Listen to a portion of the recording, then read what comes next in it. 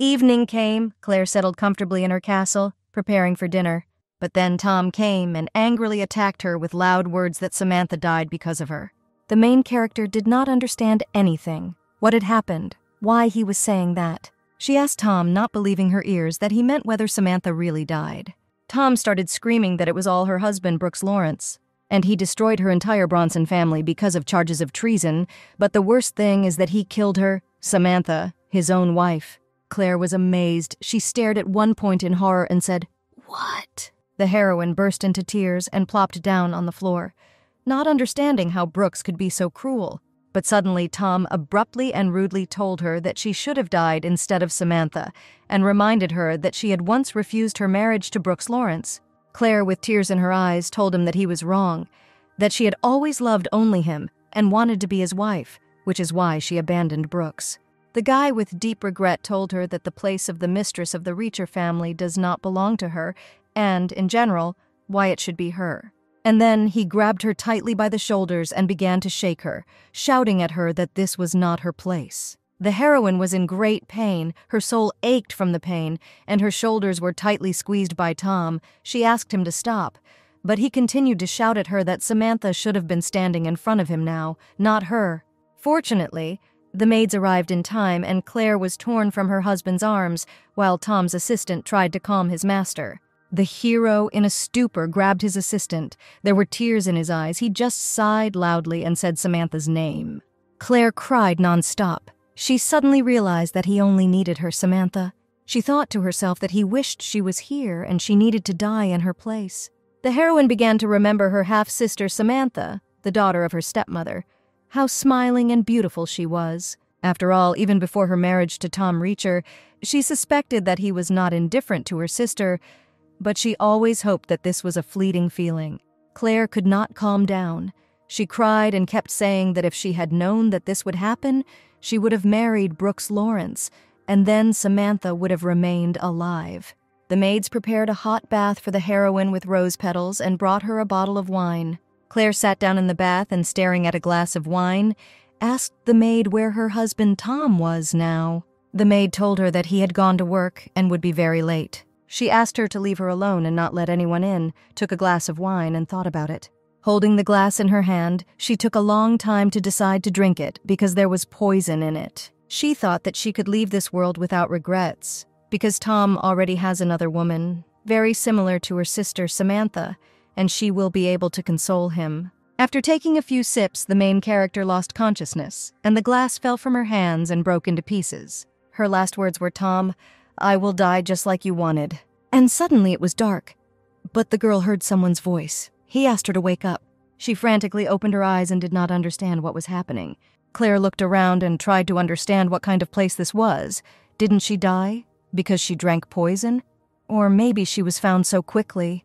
A maid was sitting next to her and smilingly told her, "Thank God you woke up, miss." But then Claire recognized her. It was Mia, and asked her what she was doing here. And then it dawned on her that she was in her room, but she didn't understand how this was possible, because nothing was left of the house 7 years ago during a fire. A man came into the room and told her how glad he was that she had finally woken up. Claire's jaw dropped. She couldn't believe her eyes. After all, it was her father. He smiled at her and waited for her to come up to him to hug him. But the heroine was very surprised by these events, because her dad died a long time ago. 4 days passed. The weather was beautiful. The sun was shining very brightly. Claire was having breakfast in her room and still couldn't understand what could have happened. The girl got up and went to the mirror, looking at herself. She thought that she had returned to the past, that she had woken up in time when she was 22 years old.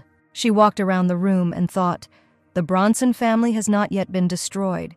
She has not yet married Tom, and her sister is not yet married to Brooks Lawrence. The image of Brooks appeared in her head, and she thought that this time she should do everything differently. The heroine accepts the offer to marry Brooks. He thanks her for giving him such an honor. But all she thinks about is that she will become Brooks's wife, not Tom's, that she will marry a man who will destroy her entire family and kill her herself. Claire has already accepted her fate. Since death awaits her, she will jump into the very center of events and try to live at least a little better. Bronson Mansion. Tom came to her during breakfast. She got up from the table and told him not to think that after the engagement was called off, they would now remain friends. The guy was silent. Claire said that she was no longer his fiancée, not his lover, and certainly not his friend. Tom was stunned. He looked into her eyes and asked what she meant, why she said that. The heroine just lowered her head and told him that he was now Samantha's fiancé and asked him to behave appropriately, at least for her sake. The guy remained silent. Claire seemed to be not at all upset. The first thing after returning to life, the main character broke off her engagement with Tom, and surprisingly, it was very simple, but such a trifle brought her so much suffering. They sat down at a table and Claire told him that she hoped that he would not come to her again for personal reasons. Tom couldn't believe it. He asked her why she decided that. But the main character was silent and looked at the guy with sadness. He slammed his fist on the table and angrily asked her if it was true that she agreed to marry Lawrence, and asked what the reason was. Did he really force her? Claire sighed heavily and said that this had nothing to do with Brooks. But Tom still didn't let up. He couldn't understand what the reason was, because she didn't dream of this, but always wanted a real loving family, and told her that you couldn't find happiness in a marriage of convenience. The girl looked sadly at the guy and told him that he knew what she was dreaming about, but still wanted her sister. Claire then plucked up her courage and told him that she didn't want to see him anymore and their relationship was over. But Tom didn't like it. He told her to think it over again, because a political marriage means that there will be no love, and he really doesn't want her to go through that. Claire only mockingly told him that love is not her priority now, and that she is not getting any younger. It is better to hurry up and get married, otherwise who will give her this love, really, Tom? The guy couldn't answer.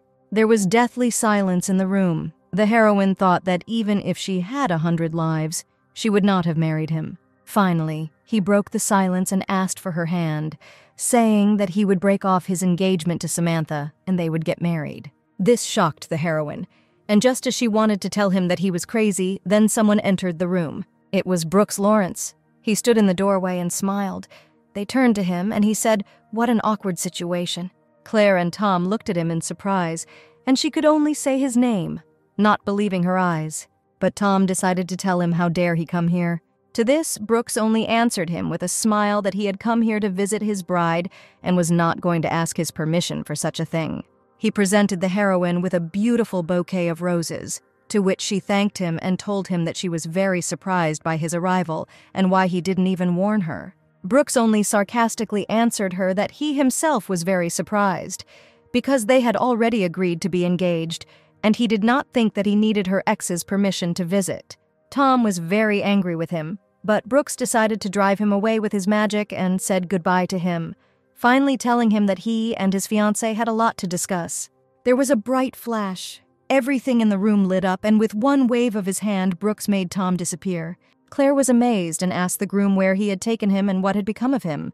He laughed and told her not to worry, because Tom is a skilled knight. He will return back without problems.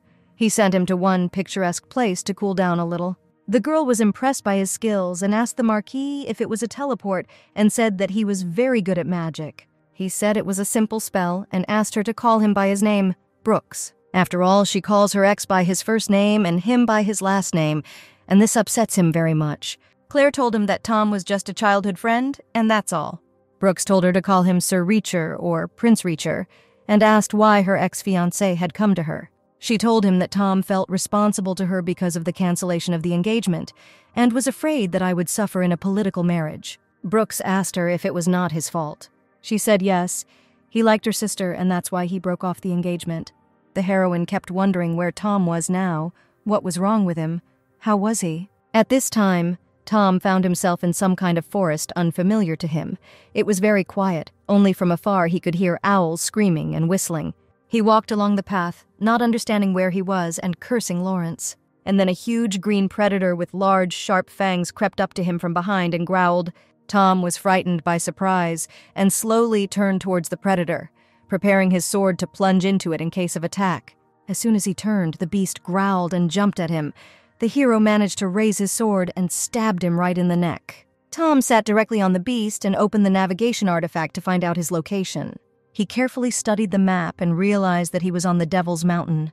The hero gritted his teeth and said the name of Brooks Lawrence. He remembered that this mountain had been declared forbidden by the royal family, and that this place was a haven for monsters, where no human had set foot for 4 years. 3 weeks later, Brooks Lawrence and Claire Bronson got married. It was a luxurious celebration. A lot of guests arrived. Claire was beaming. She looked very beautiful in that pink and white dress, she said to herself. Finally, she is marrying Lawrence. The maids hovered around the bride, correcting her hair and makeup, because the celebration was about to begin. Someone entered the room and asked if the bride was ready. Claire stood with her back turned and saw her stepmother. Her half-sister Samantha also came with her mother. The stepmother did not congratulate Claire but only emphasized how much influence the Marquis of Lawrence had, that the proposal was only 3 weeks old, and such a magnificent wedding was already ready. But Samantha decided to congratulate her sister and told her that she wished her a happy marriage and long life. Claire thanked her and asked about her wedding to Tom, whether she was expected next year, and said that she was unlikely to be able to attend. Samantha told her that there was nothing terrible about it, that she would already have a lot to do and had no time to celebrate. After a short silence, Samantha asked her about Tom if he had contacted her. The girl was surprised that he had not yet returned from the mountains and told her sister that he had not contacted her. Samantha said that he sent her a message saying that he would stay for a while, but she didn't understand why he should train because it was very dangerous in those mountains. Claire responded with sympathy that she didn't know, so don't tell her that Brooks sent him there. The wedding celebration begins. Everything is decorated with flowers and colorful flags. Fireworks are set off. The bride approached the altar where the groom was waiting for her. The priest began to read a prayer. The bride and groom stood and listened to him. Here the priest asked the bride whether she swears love until death for the groom. Claire looked at her fiancé, and he smiled back at her. She lowered her head and sighed softly. Then she looked at him again and said that she swears. The priest said that now the groom can kiss his bride. They said goodbye to the guests and sailed away on the ship to spend their honeymoon. In the evening, Claire sat on the deck in only a dress and sadly looked into the water. Then Brooks came up to her from behind and carefully threw his jacket over her. She thanked him for his concern. He told her that there was no need to thank him, because she was now his wife, and said that she was no longer Claire Bronson, but Madame Claire Lawrence. The girl became embarrassed and only shyly said that she was not used to it yet. She suddenly remembered that her ex-fiancé Tom never called her Madame Crawford, as if he didn't consider her his wife at all. He just called her Claire Bronson. Suddenly, Brooks asked her why she didn't become a duchess. The girl looked at him in surprise and said that this did not suit her, that she was not very good at small talk. He asked her what she was dreaming about then. After thinking a little, the girl replied that she wanted a loving family, after she saw her parents' marriage, in which there was not a drop of happiness. She also said that she always dreamed of marrying her loved one, starting a family, having children, and living a normal life. The guy listened to her and said that he knew how difficult it was for people in their position to achieve this. The heroine agreed with him, said that that's why she gave up, and her dreams no longer exist, but her heart is calmer, and asked him what he dreams about. He thought for a while and said that he dreams of absolute power, so that no one will be an obstacle to him, and this goal is more important to him than thousands of lives. Claire froze in amazement, but it turned out that he was just joking and said that he wanted to enjoy family life. The girl smiled and reassured him, saying that his dream would soon come true. The heroine thought about her fiancé. Here he is, Brooks Lawrence, who destroyed the Bronson family, one of the two great ducal families, being the illegitimate son of the past emperor, received the title of Archduke. And when his dream comes true, she will already be dead. Suddenly, Brooks asked her what she thought, if they had a good honeymoon. The girl did not answer, and he continued, putting his hand on his heart and telling her that even if he did not give love, he would cherish it as much as possible. She said that she believed him, that he would not give love, looked into his eyes, and they merged in a kiss. During the kiss, she thought to herself, and prayed that he wouldn't love her, because she didn't want to trust anything unreliable anymore. Tom appeared outside the Bronson Duchy Palace with a sword in his hand, his clothes dirty and torn. People around him began to whisper about him, wondering what could have happened to him. As soon as he approached the palace, the guards came to him, telling him to get out of here quickly, to which the hero told him to tell him that Tom Crawford had returned. Meanwhile, rumors have already reached the Lawrence estate that Tom has returned. Mason Dawes, Brooks' longtime servant, confirmed this. Brooks said with annoyance that he returned quite quickly. He should have been thrown further away. He then ordered his servant to ensure that Claire did not find out about anything. The servant dared to notice that the master cared very much about Miss Claire. Brooks looked sternly at the servant and told him not to dare to speak like that again. Now she is his wife and also the mistress of this estate. Mason asked the owner for forgiveness, but again wanted to say something about Miss Claire. But Brooks scolded him and told him to mind his business. The servant left, leaving the master alone with thoughts of Tom Reacher. The next day, Brooks took Claire to his wonderful garden. The garden was simply magnificent. She was delighted. The guy looked at her and was proud that she was impressed. Then he asked if she liked this magnificent garden with flowers. The girl answered yes, she liked it, and said that the garden looked like a clearing with jewels. Brooks said he didn't think about the fact that she didn't like bright things. That was his mistake. He should have asked her opinion first. She objected, saying that yes, of course, the brightness of the roses was a little overwhelming, but she didn't hate them, and the gardener probably tried very hard.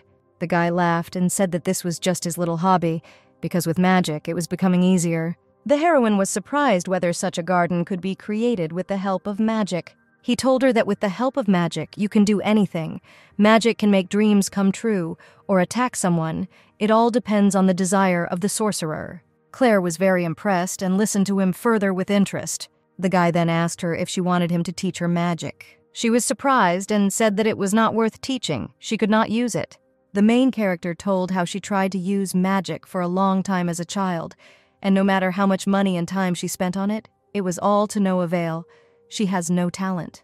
Claire looked at Brooks again and told him she didn't think she could learn. He told her that a person can never be sure what he is capable of, and she should not worry, because her teacher is the best magician in the world. The girl laughed and promised that she would think about his proposal. It was getting dark and the sky was shrouded in a fiery sunset, creating soft shades of orange, pink, and purple. Brooks led his wife into a luxurious, bright room with a large, soft bed and said it was her bedroom. She looked around the bedroom and saw a portal. Brooks told her that she could use it whenever she wanted since she was on the 4th floor. Claire was amazed that there was such a portal in the mansion and noticed how convenient it was, but he just laughed, asking what she expected from the magician's estate. When the girl approached the bed, she noticed that there was only one bed. And where was his bedroom, she asked.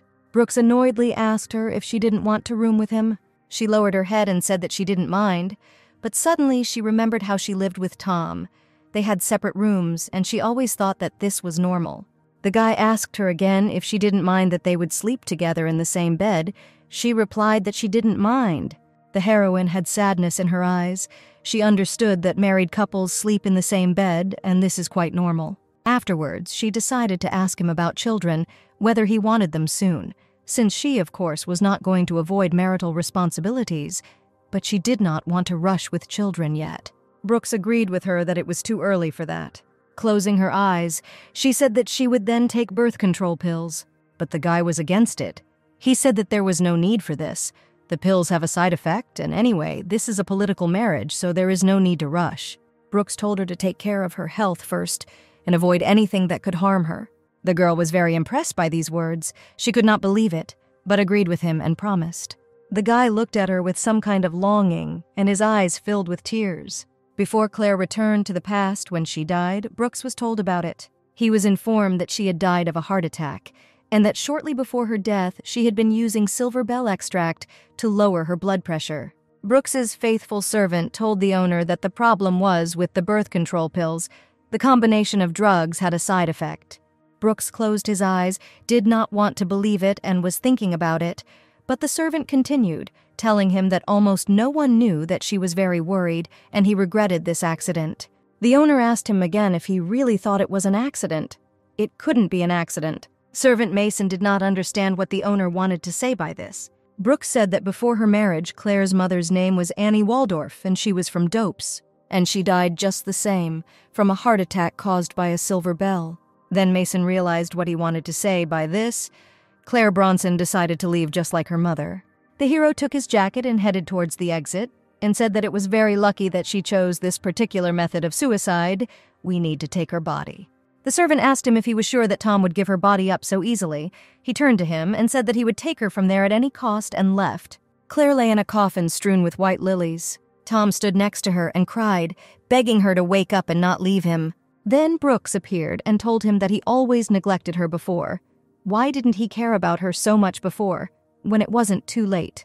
Brooks walked closer to the coffin with Tom and his servant sitting on his knees and said his name. Tom's anger flared and he took out his sword to stab him. Brooks also readied his sword and stood up to defend himself. Tom shouted that he was involved in the destruction of her family and ran up to him to plunge the sword into him, but he couldn't do it.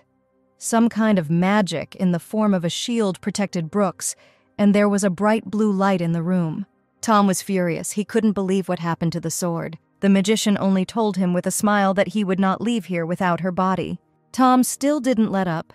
He told him not to talk nonsense, that Reacher's family would not stand aside and let him only dare to lay a finger on her. Brooks told him that it wouldn't matter, no matter what they did. He regretted what happened. He had no other choice. As soon as he snapped his fingers, the coffin rose into the air. Tom and the servants were afraid of what this sorcerer was doing. Tom turned to Brooks, screaming at him to let her go, that he couldn't dare take her from him. The magician turned to him and said that he should have thought about this earlier. A portal appeared in the room where Brooks directed the coffin and disappeared at the same moment.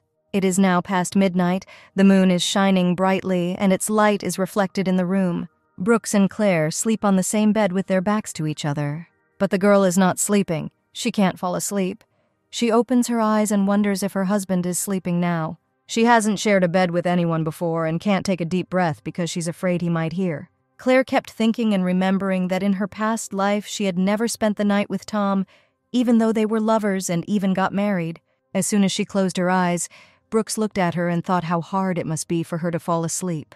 Claire finally fell asleep, and Brooks decided to get out of bed and headed towards the door. Dungeon, someone called for help from the dungeon and groaned. There sat a man in chains, dirty, exhausted, and covered in blood. The door creaked.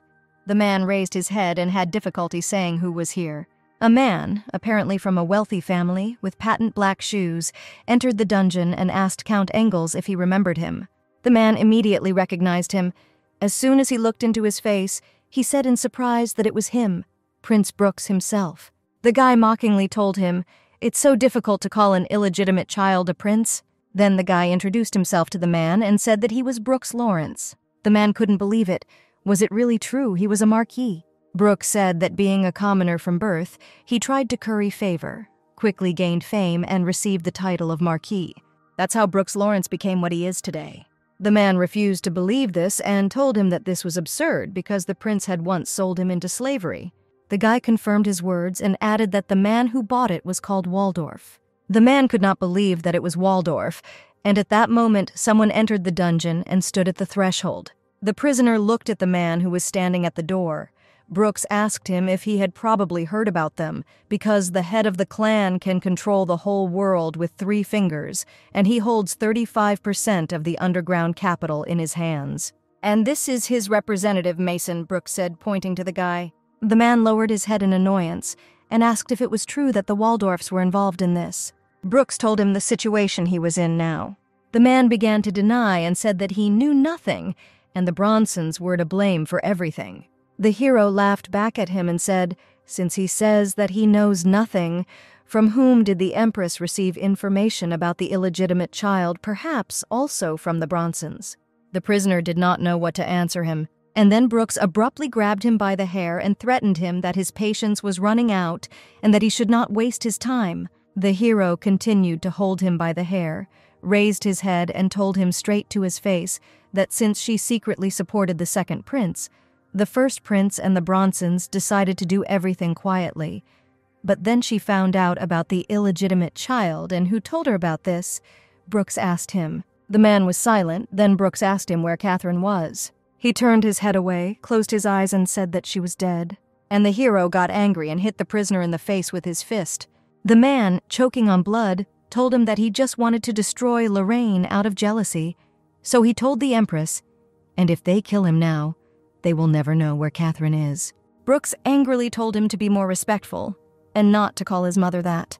The prisoner began to desperately shout that he did not deserve such abuse, and asked Brooks whether he could have reached his current position if he had not sold him to the Waldorfs.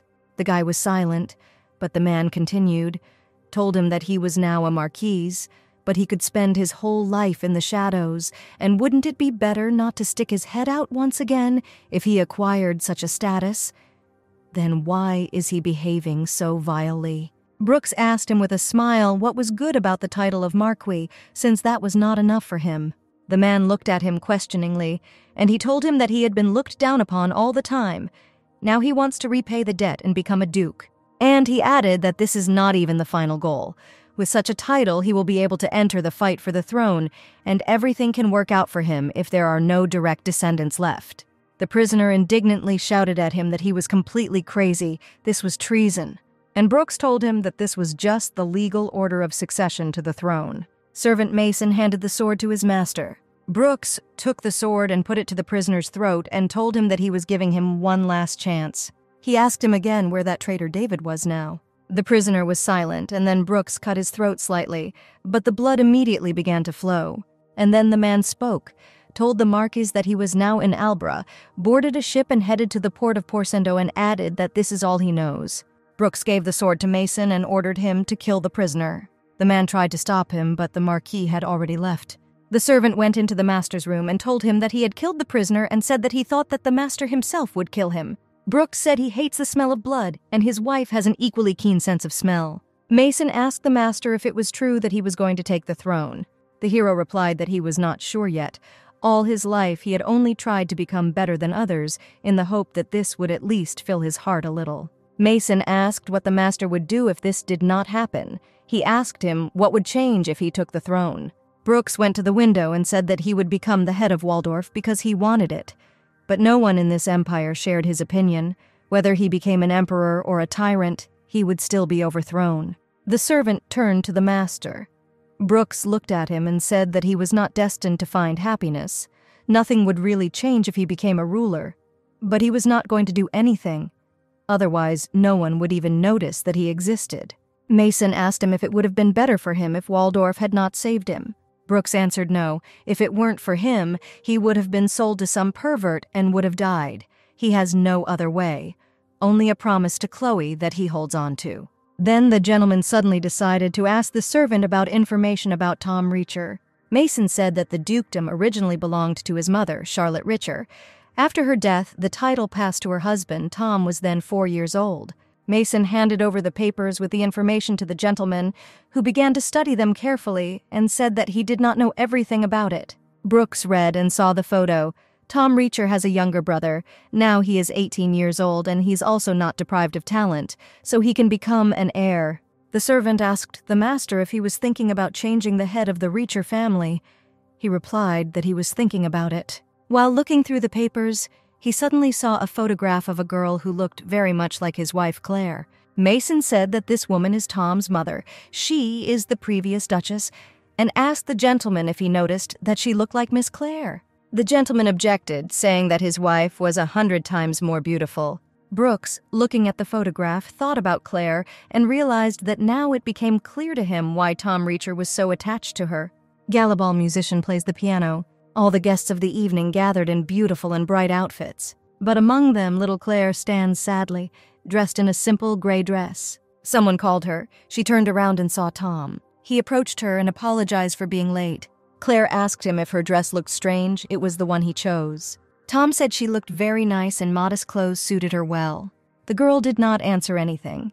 She looked around, and it seemed to her that all the people were whispering and laughing at her. She thought that, despite the fact that everyone was wearing fashionable dresses, she wanted to wear something simpler. She was embarrassed by the extra attention. But suddenly the guy said that his mother liked such dresses because his family is a knight, so he hates frilly clothes and paying so much attention to appearance is a stupid idea. Claire told him that liking beautiful things is not something bad. Tom told her that she was beautiful, even in simple clothes.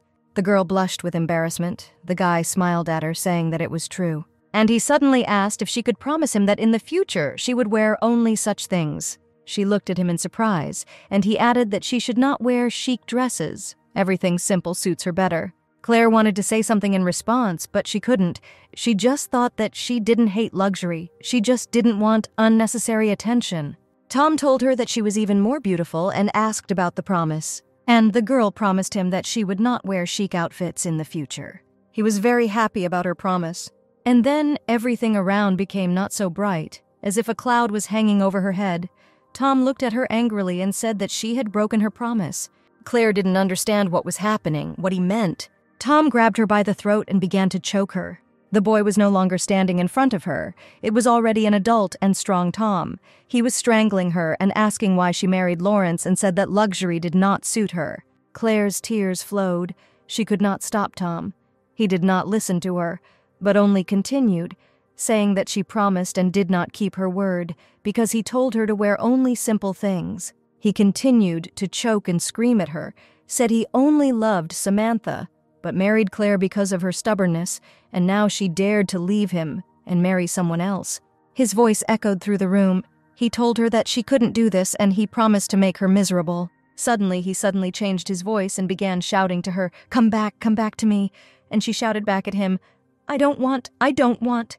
And then she woke up, opened her eyes, and realized that it was a dream. Brooks sat nearby and asked if she was awake. She stood up and began to remember the dream.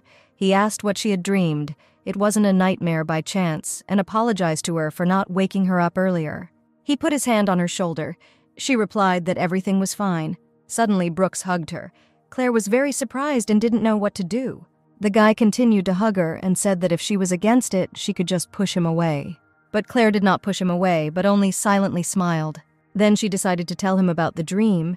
She said that Tom appeared in the dream, and he tried to strangle her and asked why she didn't keep her promise. Everything looked so natural that she was scared. Brooks listened to her and said that she would have to do the same with him when they met. Claire objected, saying that it was just a nightmare, but the guy replied that although it was a dream, she was hurt, and Tom committed a crime. Since the law does not provide for punishment for sleeping, Brooks said he would do it. But the girl interrupted him, asking that he was probably joking, and he replied that maybe he was joking. Brooks poured some hot tea and offered it to Claire, telling her it would help calm her down. She thanked him and again remembered that terrible nightmare dream. But she felt much better, and it was all thanks to Brooks, she thought. Claire finished her tea and she went to the window where he stood, and together they looked at the starry sky. The girl suddenly asked him not to destroy the rose garden. Brooks looked at her in surprise and said he thought she didn't like the garden. She smiled at him and said that she would try to love them.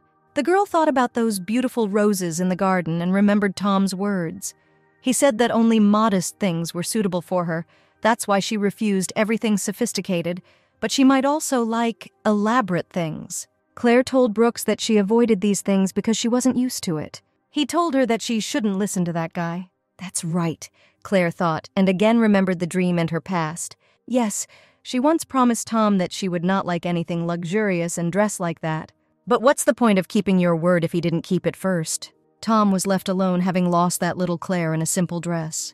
Tom Reacher arrived at the Bronson mansion. He was joyfully greeted by Samantha. She told him that they had not seen each other for a long time. Has it really been a long time? Tom asked her and came closer to her. He noticed that her dress was very similar to Claire's. It was the first time Tom had seen her in such an outfit. Tom thought about it and remembered his ex-girlfriend and came to the conclusion that Claire was more suited to this. Suddenly, Samantha asked him why he came. Maybe he wanted to see her sister. No, said Tom, and closing his eyes, continued that he could no longer think about the fate of a man who foolishly married someone whom he had not known for a month. The guy told Samantha that he came for another reason and offered to cancel the engagement. She couldn't believe it and asked why. He said that his head had been a mess lately, and he needed to train more. Samantha had to say that she understood him. Tom had already started to leave, but turned to look at her. And she said that they had nowhere to rush. It was not urgent anyway. That's right, Tom agreed and said that he was a little busy today, so he was already leaving. But suddenly, Samantha grabbed his hand and tried to stop him and asked him to wait. She said that her mother would be back soon and asked him if he would like to meet her before leaving. Tom apologized and said that he had urgent business, so he could not stay. He put his hand on her shoulder and kissed her cheek goodbye. Samantha froze and said nothing, and Tom left and the girl just waved goodbye to him. As soon as he left the room, her face contorted in anger. She began to cry, wiping her tears. She began to say that she would not even look at this trash if he were not from the Reacher family. But suddenly someone came in and sternly shouted at Samantha. It was her mother. She looked angrily at her daughter. She was very unhappy with what she heard. Mother told Samantha to come to her chambers. They needed to have a serious talk. Okay, Mother, the girl answered sadly. Lawrence Mansion, the day has come, and it is beautiful sunny weather outside. The main character opened her eyes and saw that a maid was standing near the bed, and she asked the mistress how she slept and how her trip was. The heroine stood up and saw her longtime faithful maid Mia and was glad that she had transferred here. Mia smiled and said that she had been promised a double salary, and the lady laughed in response. Opening the curtains, the maid asked the lady if she would like to have breakfast in the garden, as Mr. Lawrence ordered. Claire wondered if having breakfast in the garden would make the flowers smell too strong. The maid looked out the window and said that they would have to cook something simple, and added that the weather was so beautiful outside. "How about admiring the view?" Mrs. Mia asked. Claire thought about it. She now decided to try such things. The girl decided to do as Brooks said and agreed to go to the garden to have breakfast. The garden was simply charming. There were red, pink, and even blue roses growing in it, butterflies flying everywhere, and in the middle of the garden there was a decorated table with various dishes and snacks. Claire couldn't take her eyes off all this beauty. She then turned to Brooks and said she thought there would be a strong smell, but didn't smell anything. "This is magic," the guy answered with a smile, and then she asked if this was possible. Brooks looked at her and said it would be easier to answer, which was impossible for him. The girl noticed that she was being modest, and the guy laughed and said how smart she was. For breakfast, they brought her a sandwich decorated with flowers and leaves. Claire stared at the plate and asked Brooks what kind of sandwich it was. The presentation was a little strange. Brooks said with a smile that it was a beautiful, fancy sandwich, just as she had said yesterday, and he tried to decorate it. "You made it yourself?" Claire asked him and decided to try a piece. As soon as she tried it, she realized how tasty it was and told Brooks that he was a great cook. The hero laughed and said thank you for the compliment, but the chef was cooking and he just decorated it. Claire made a stern face and said that she would then take her words back. Brooks was moved by this. The girl finished her sandwich, drank tea, and enjoyed the beautiful view. Suddenly, Brooks asked her what she thought about learning magic. The heroine hesitated and replied that she wouldn't say that she's not interested. She just lacks confidence, because there's nothing she's good at. Will she succeed? Brooks told her that if she was interested, then let her challenge her, and it didn't have to be magic. She could choose horse riding, drawing, dancing, whatever. And Claire, having listened to him and thought it over, agreed. Then he got up from the table and told her that they could try it now. "How is it now?" Claire asked, but the guy told her to listen to him carefully. Brooks started with a short introduction, saying that every person has their own attribute, and it is based on talent. People have the ability to move objects like water, and that the earth is a magical molecule. When he finished, he asked Claire if she understood everything. She was a little confused, and said that her confidence had disappeared somewhere, and asked her to abandon the idea. The guy just laughed and said that he was asking for forgiveness. He deliberately complicated everything, because she is very sweet when she is confused. "Let's keep it simple," Brooks said. "You need something more than talent. The trick is to transform the image into form." Brooks raised his hand, and a glow appeared, followed by various blue and white figures. Claire looked in surprise at the magic that was now happening, but the guy said that he would show another way. It is more like creating a template that transforms the form. This is often called fortitude. "Strength of spirit," the girl repeated, looking at him with fascination. "It's not difficult to control," Brooks continued, "if you have at least a little imagination, but certain emotions are needed to release it." Then he took an artifact similar to a pocket watch from the box. "What emotions are needed?" Claire asked. He replied that these must be strong and negative emotions. It is much more difficult for happy people. "Try it once," Brooks said and handed her the watch. Claire stretched out her hands and touched the clock. The hands began to move at breakneck speed. She looked at the guy and asked him if he thought she would succeed. "Everyone has their problems," said Brooks. The girl whispered her problems and, having decided again, touched her watch. A small bright flash appeared. The guy noticed what a strong reaction was happening to Mana. "That's a good sign," Brooks said, and decided to add some of his own. He touched Claire's hand and took the mana in his hands. The flash became even brighter. Suddenly, the girl felt something and told Brooks about it and asked if this was the special feeling he was talking about. Suddenly, some kind of matter consisting of water was formed. Claire was delighted and shouted that it worked. "Yes," Brooks said, "this is the spirit of water. I didn't think it would work out so easily." Then he told her to imagine some form, a tree, a person, anything concrete. Otherwise, he would soon disappear. The girl frantically began to remember what she could imagine associated with the lake, the sea, and remembered the dolphin. Immediately, the matter turned into a dolphin and seemed to jump out of the water. Claire succeeded, and then Brooks told her to come up with a name for him. She thought for a long time what to name this dolphin, and the name Voden came to her mind. As soon as she said the name out loud, the dolphin jumped and spun around and became even clearer than before. Claire looked at him with admiration. When he suddenly disappeared into thin air, Brooks told Claire that he would appear when she called his name. He congratulated her and praised her, saying that it was a great honor to meet a spirit for the first time. But suddenly, the girl felt bad and began to lose consciousness. The hero was very scared for Claire and hugged her so that she wouldn't fall. The girl thanked him for his concern, and Brooks said that calling the spirit consumes a lot of energy and it is better to rest, and volunteered to accompany her. Claire smiled at him and said that she could go herself or just call the servants. Brooks objected, saying how he could entrust his wife to a servant and how could he be jealous. "Hold on tight," the guy said and carried her in his arms. The heroine became embarrassed and ordered him to let her go. He smiled at her and said that he would never get tired of admiring her embarrassed face. While they were walking, she said that he had very strange hobbies and asked that because of his character, no one wanted to meet him before her. He only answered that maybe. Brooks thought about the spirit that Claire had summoned and pondered.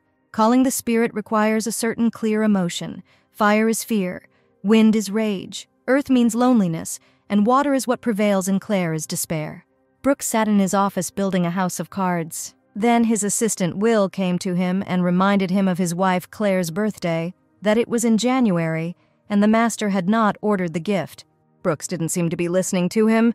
He was thinking about something and holding his finger at the very top of the house. "You haven't forgotten about him," Will asked, and then the hero destroys the house of cards. The assistant asked the gentleman if he had told her about his birthday. He replied that she did not need to worry about it.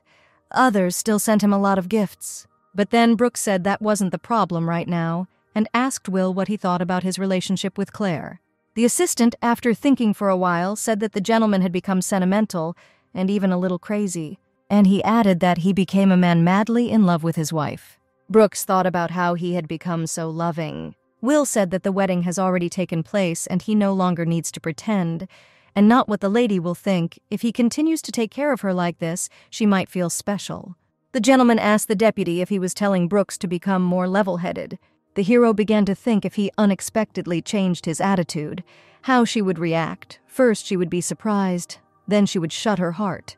And he will simply fulfill the duties of the Marquise and their relationship will never become the same as it is now. They will have a bland married life and will only say hello and goodbye. And if Claire becomes like this, she will never call him by name or smile at him again. "No," Brooks suddenly said and got up from the table. The assistant asked the gentleman what he had decided. The hero went to the window and said that he had never met anyone with such a gentle character. Claire was walking in the garden with the maids, and Brooks watched her and said how she was stingy with emotions, and that made her seem a little cruel. But he constantly sees the despair that she hides so much. And every time he has obsessive thoughts about grabbing her and hugging her tightly and kissing her. "That's not like me at all," Brooks said. The assistant agreed with him and said it was surprising that the same devil of the battlefield was even capable of such a thing, because his allies fell into horror at his very sight. Brooks looked sternly at Will and asked if he often slandered him like that, and the assistant was a little scared of his own words and apologized to him. Will then proceeded to tell his owner that he knows he doesn't want to admit it, but he better stop running away because he's looked in love for a long time now. At this time, Claire returned to her room and trained with the spirit Voden. She ordered him to put out the candle, and Vodin, spinning around, did it in 1 second. The girl praised him and the spirit evaporated into thin air. She sat down on the sofa and felt her strength running out and noticed that even a short call to the spirit took so much strength. Claire thought about Brooks's words, how he said that it takes a lot of concentration and endurance, but this is her limit for now. Lost in thought, she suddenly remembered that he had never told her what feeling was required to call Vodin. She thought about Brooks, how the first time he gave her a completely different impression, the one who should kill her. Before returning to the past, Tom stood and watched as Brooks and the coffin in which Claire lay disappeared. Grand Duke Brooks Lawrence took Claire's body. Tom shouted and said that he must find it, no matter what the cost. The guards approached the gentleman and told him that they would catch him. Brooks headed to Devil's Mountain. But Tom ordered the guards that the soldiers of the second level and below would remain here in the castle, and the special forces of the first level would go with him. On Devil's Mountain, Brooks stood over the coffin and cast a spell, and magic runes began to appear around him.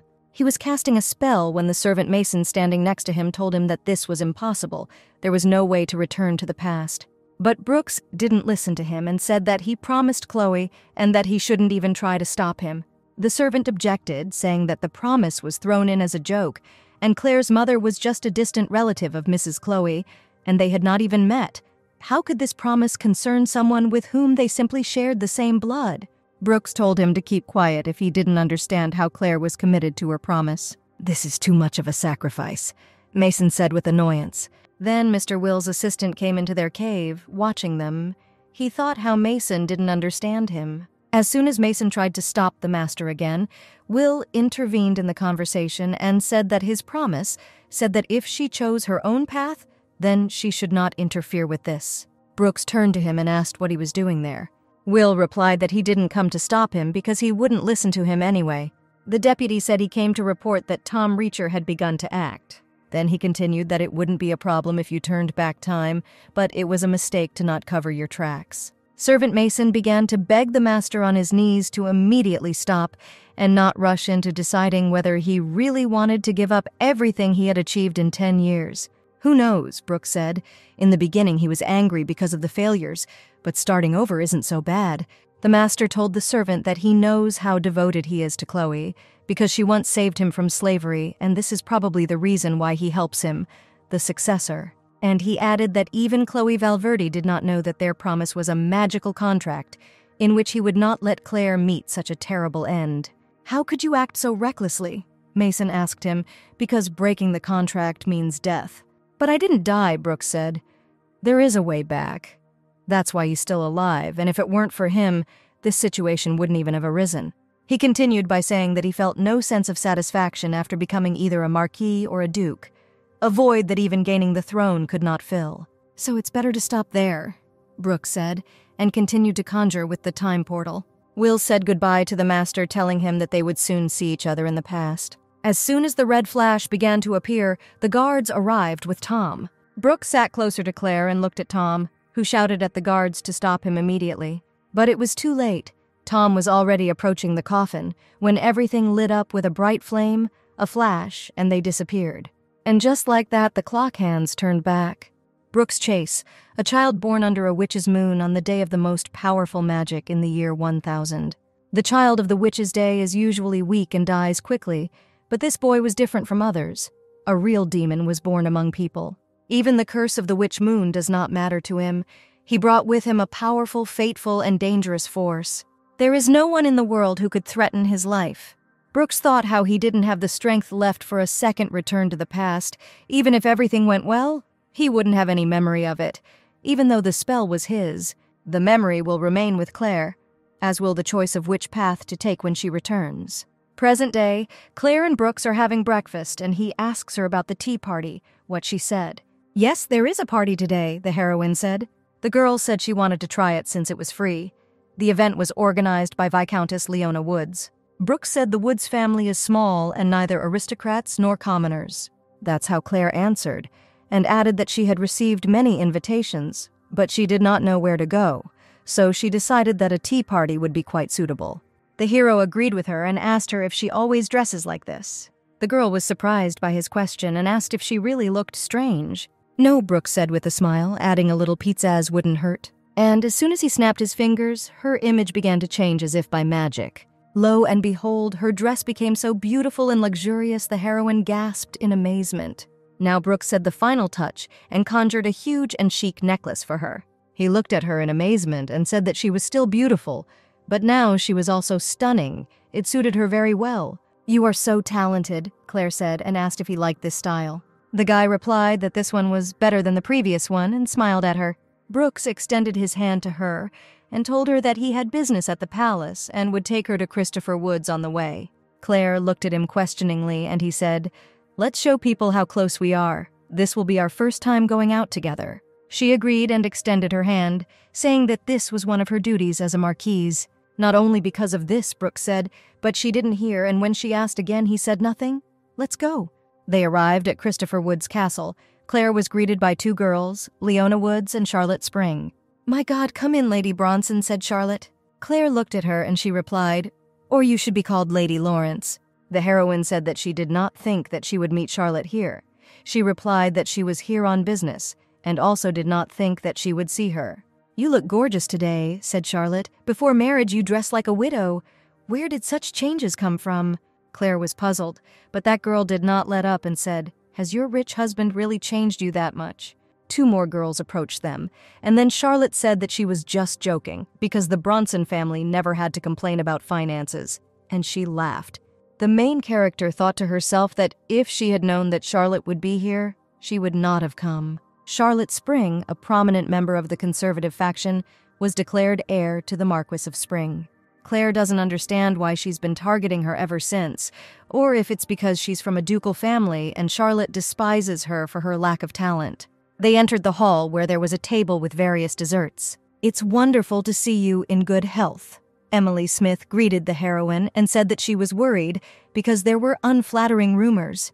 Claire wondered what rumors she was talking about. Betty Banks intervened and asked if she didn't know that Marquis Lawrence had never had relationships with girls, and Emily continued by saying that there were a lot of people here who'd been rejected by him. Charlotte then said that everyone was talking about how the Marquis was very close to his assistant Will. She had heard that they had always lived together and stayed close. "What a shame," one of the girls said and started whispering to each other. Claire said if they wanted to say that Brooks Lawrence prefers men. "We are only discussing rumors," said Charlotte, "and he would hardly have gotten married if it were true." She continued by saying that Claire Bronson chose him over Tom Reacher. "Although he might take a lover," Charlotte said, and everyone laughed. Claire pretended that she was not offended by Charlotte's words. Then the girl turned to Claire and said that she had exaggerated a little, and asked if she would tell all this to her husband. "Miss Spring is just joking," said one of the girls. Claire looked at them and thought that of course she would tell everything to her husband.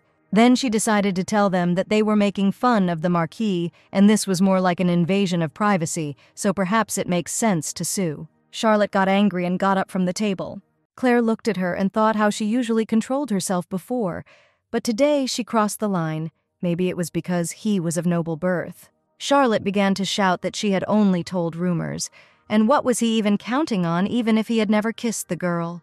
The heroine looked at her and said that she should know when to stop, then added that she was leaving here.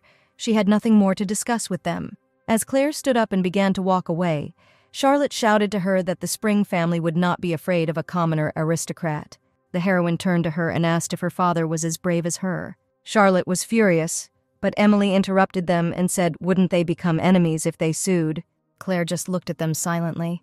And then Emily takes a cup of hot tea, saying you forgot something, take the tea with you, and splashes it right in Claire's face. The girl closes her eyes and something unexpected happens. Tea spills on Charlotte. Everyone looks at Charlotte in horror. The main character opens her eyes and does not understand anything. And then her spirit Vaudin appears. She smiles at him and thanks him for his help. The girls help Charlotte dry off, and she looks at Claire with hatred. Then she tearfully says that Marquis Lawrence apparently protects his bride so much that he even gave her an artifact. "Apparently the tea was not intended for me," Claire said, and thought about Charlotte's words, an artifact. She was talking about Vaudin. She took it for the effect of an artifact. It seems perfume is a rare phenomenon. Charlotte angrily said that she wouldn't leave it that easily. Claire told her that she would also remember how Charlotte treated her. They looked at each other with hatred. Charlotte then turned around and shouted to her friends that they were leaving. Leona Woods was horrified by what was happening at her tea party. "I'll go too," Claire said to Leone and thanked her. She replied to take care of herself and ordered her to accompany the Marquise home. The servant and 2 servants of the castle stood and waited for the Marquise. The servant asked to follow him. One of the attendants glanced at Claire and watched her closely. When she had already left and was about to leave, she was stopped. It was the castle servant who was looking at her. He caught up with them out of breath and asked them to wait a little. Apologizing to her, he introduced himself as Ellis Ingalls. The servant who was seeing the lady off suddenly said what was wrong with this guy, and Ellis replied that in fact she was a girl. The servant suddenly thought that she looked more like a guy. Claire said she was glad to meet her and asked what she wanted. Ellis asked her if she had just used magic. She had just been interested in it since childhood. She asked the lady to stay and talk to her for a while. Claire invited her home to show her more. The girl, as usual, sat down on the sofa, opened her hand and said the name Vaudin, and he immediately appeared. Ellis looked with delight at the magic that was now happening before her eyes. "This is Woden, the spirit of water," said the heroine. Ellis was very happy to see the water spirit for the first time. Claire continued that now his maximum is to put out the candles. "What about protection from tea?" Ellis suddenly asked, and Claire definitely agreed. They sat and watched as Woden circled above their heads. "I don't know how to make it stronger," said Claire. "They say they are capable of even high-level magic, and they don't grow without a reason." Ellis, after thinking a little, invited her to participate in a hunting competition in February. The Ramon Forest would be opened by the royal family. The heroine, surprised by the proposal, said that she was not a knight and had never done such a thing. Ellis laughed and said that you don't have to be a knight. Everyone can participate. "If you participate in the competition," she said, "I will come every day and support you." Claire asked what about her personal time then. Ellis hastened to reassure the lady that she was a free knight, so there were no restrictions. She also said that she had an official status, but stupid rumors began to spread, and that's it. Claire asked what rumors, and Ellis said that because of her appearance she is popular with girls, they mistake her for a man. And when the truth is revealed, they disappear. Claire laughed at her crazy story. At this time, Mr. Brooks Lawrence had already arrived at the castle. He went into the hall and asked the servants if his wife had returned. One of the employees said that she returned ahead of time and not alone, but with a guest, and now they are in the living room. Brooks, hearing this, turned to him and asked what other guest he was with.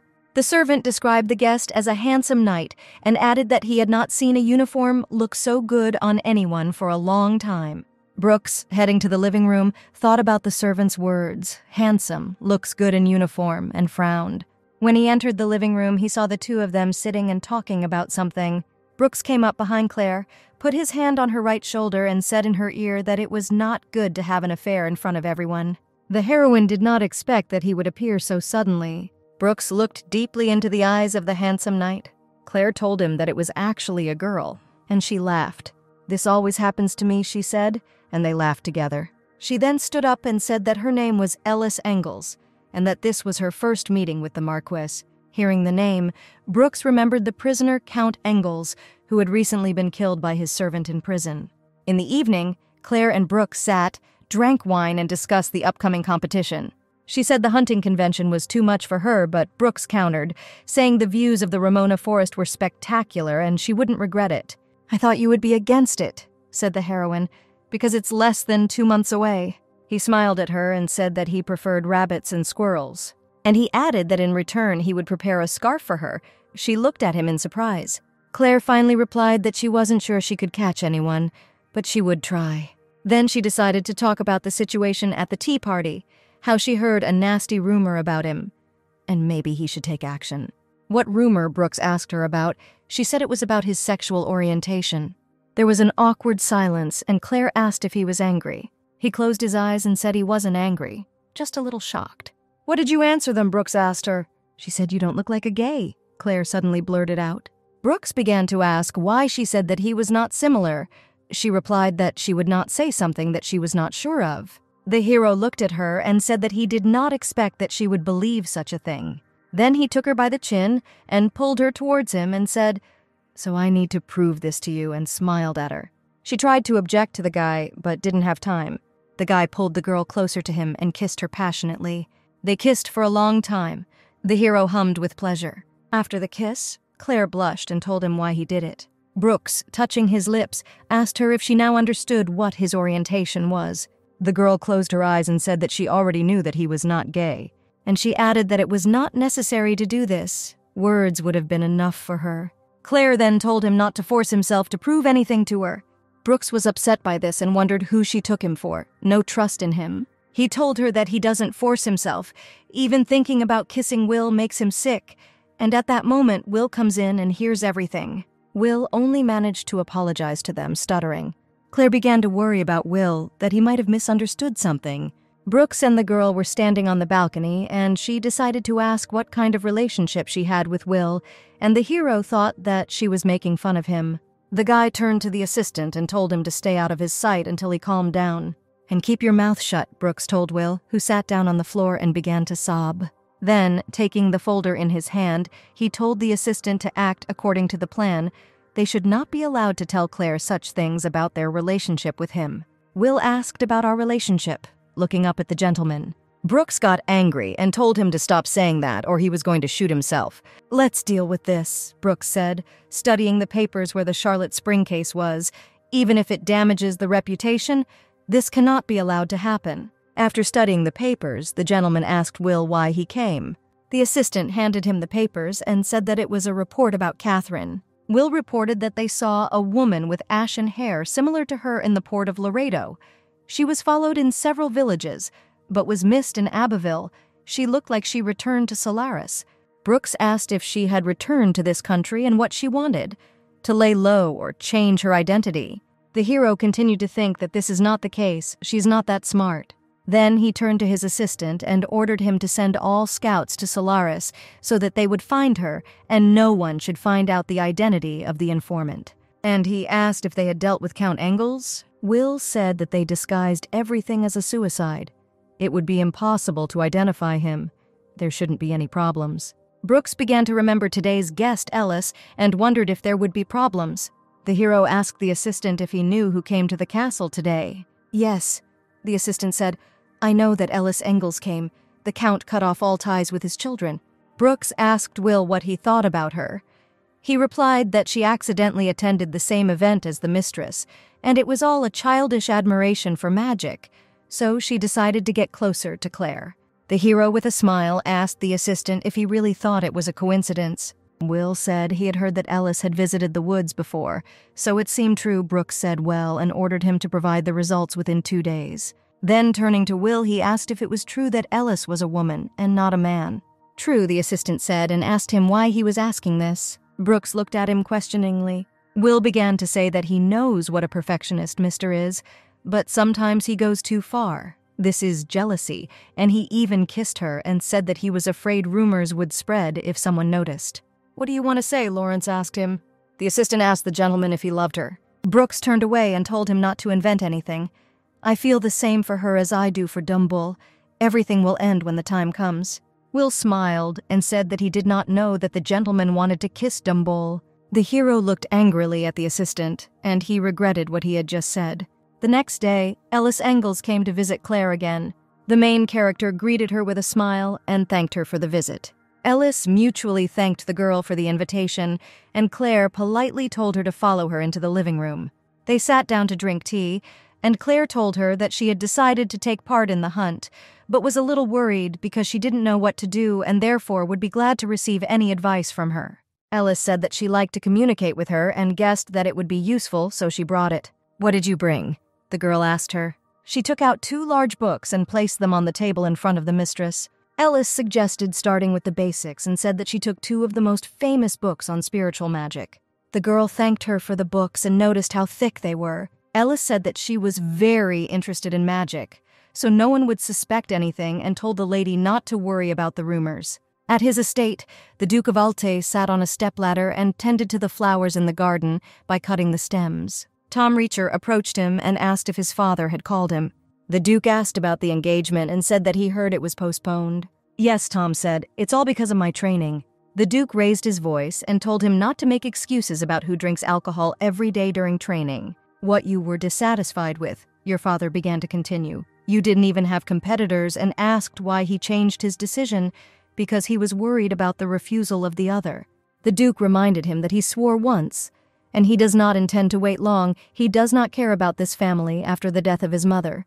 The Duke said that he wanted to quickly get rid of the position of head, and if Tom did not have the necessary qualities, then he would not get the job. And he added, looking into Tom's eyes, that he would never transfer the title to a useless person who could not even cope with the affairs of his own family. Do you understand me? The Duke asked Tom, and the guy answered. Afterwards, his father told him that he was giving him until April, and he should marry Samantha Bronson.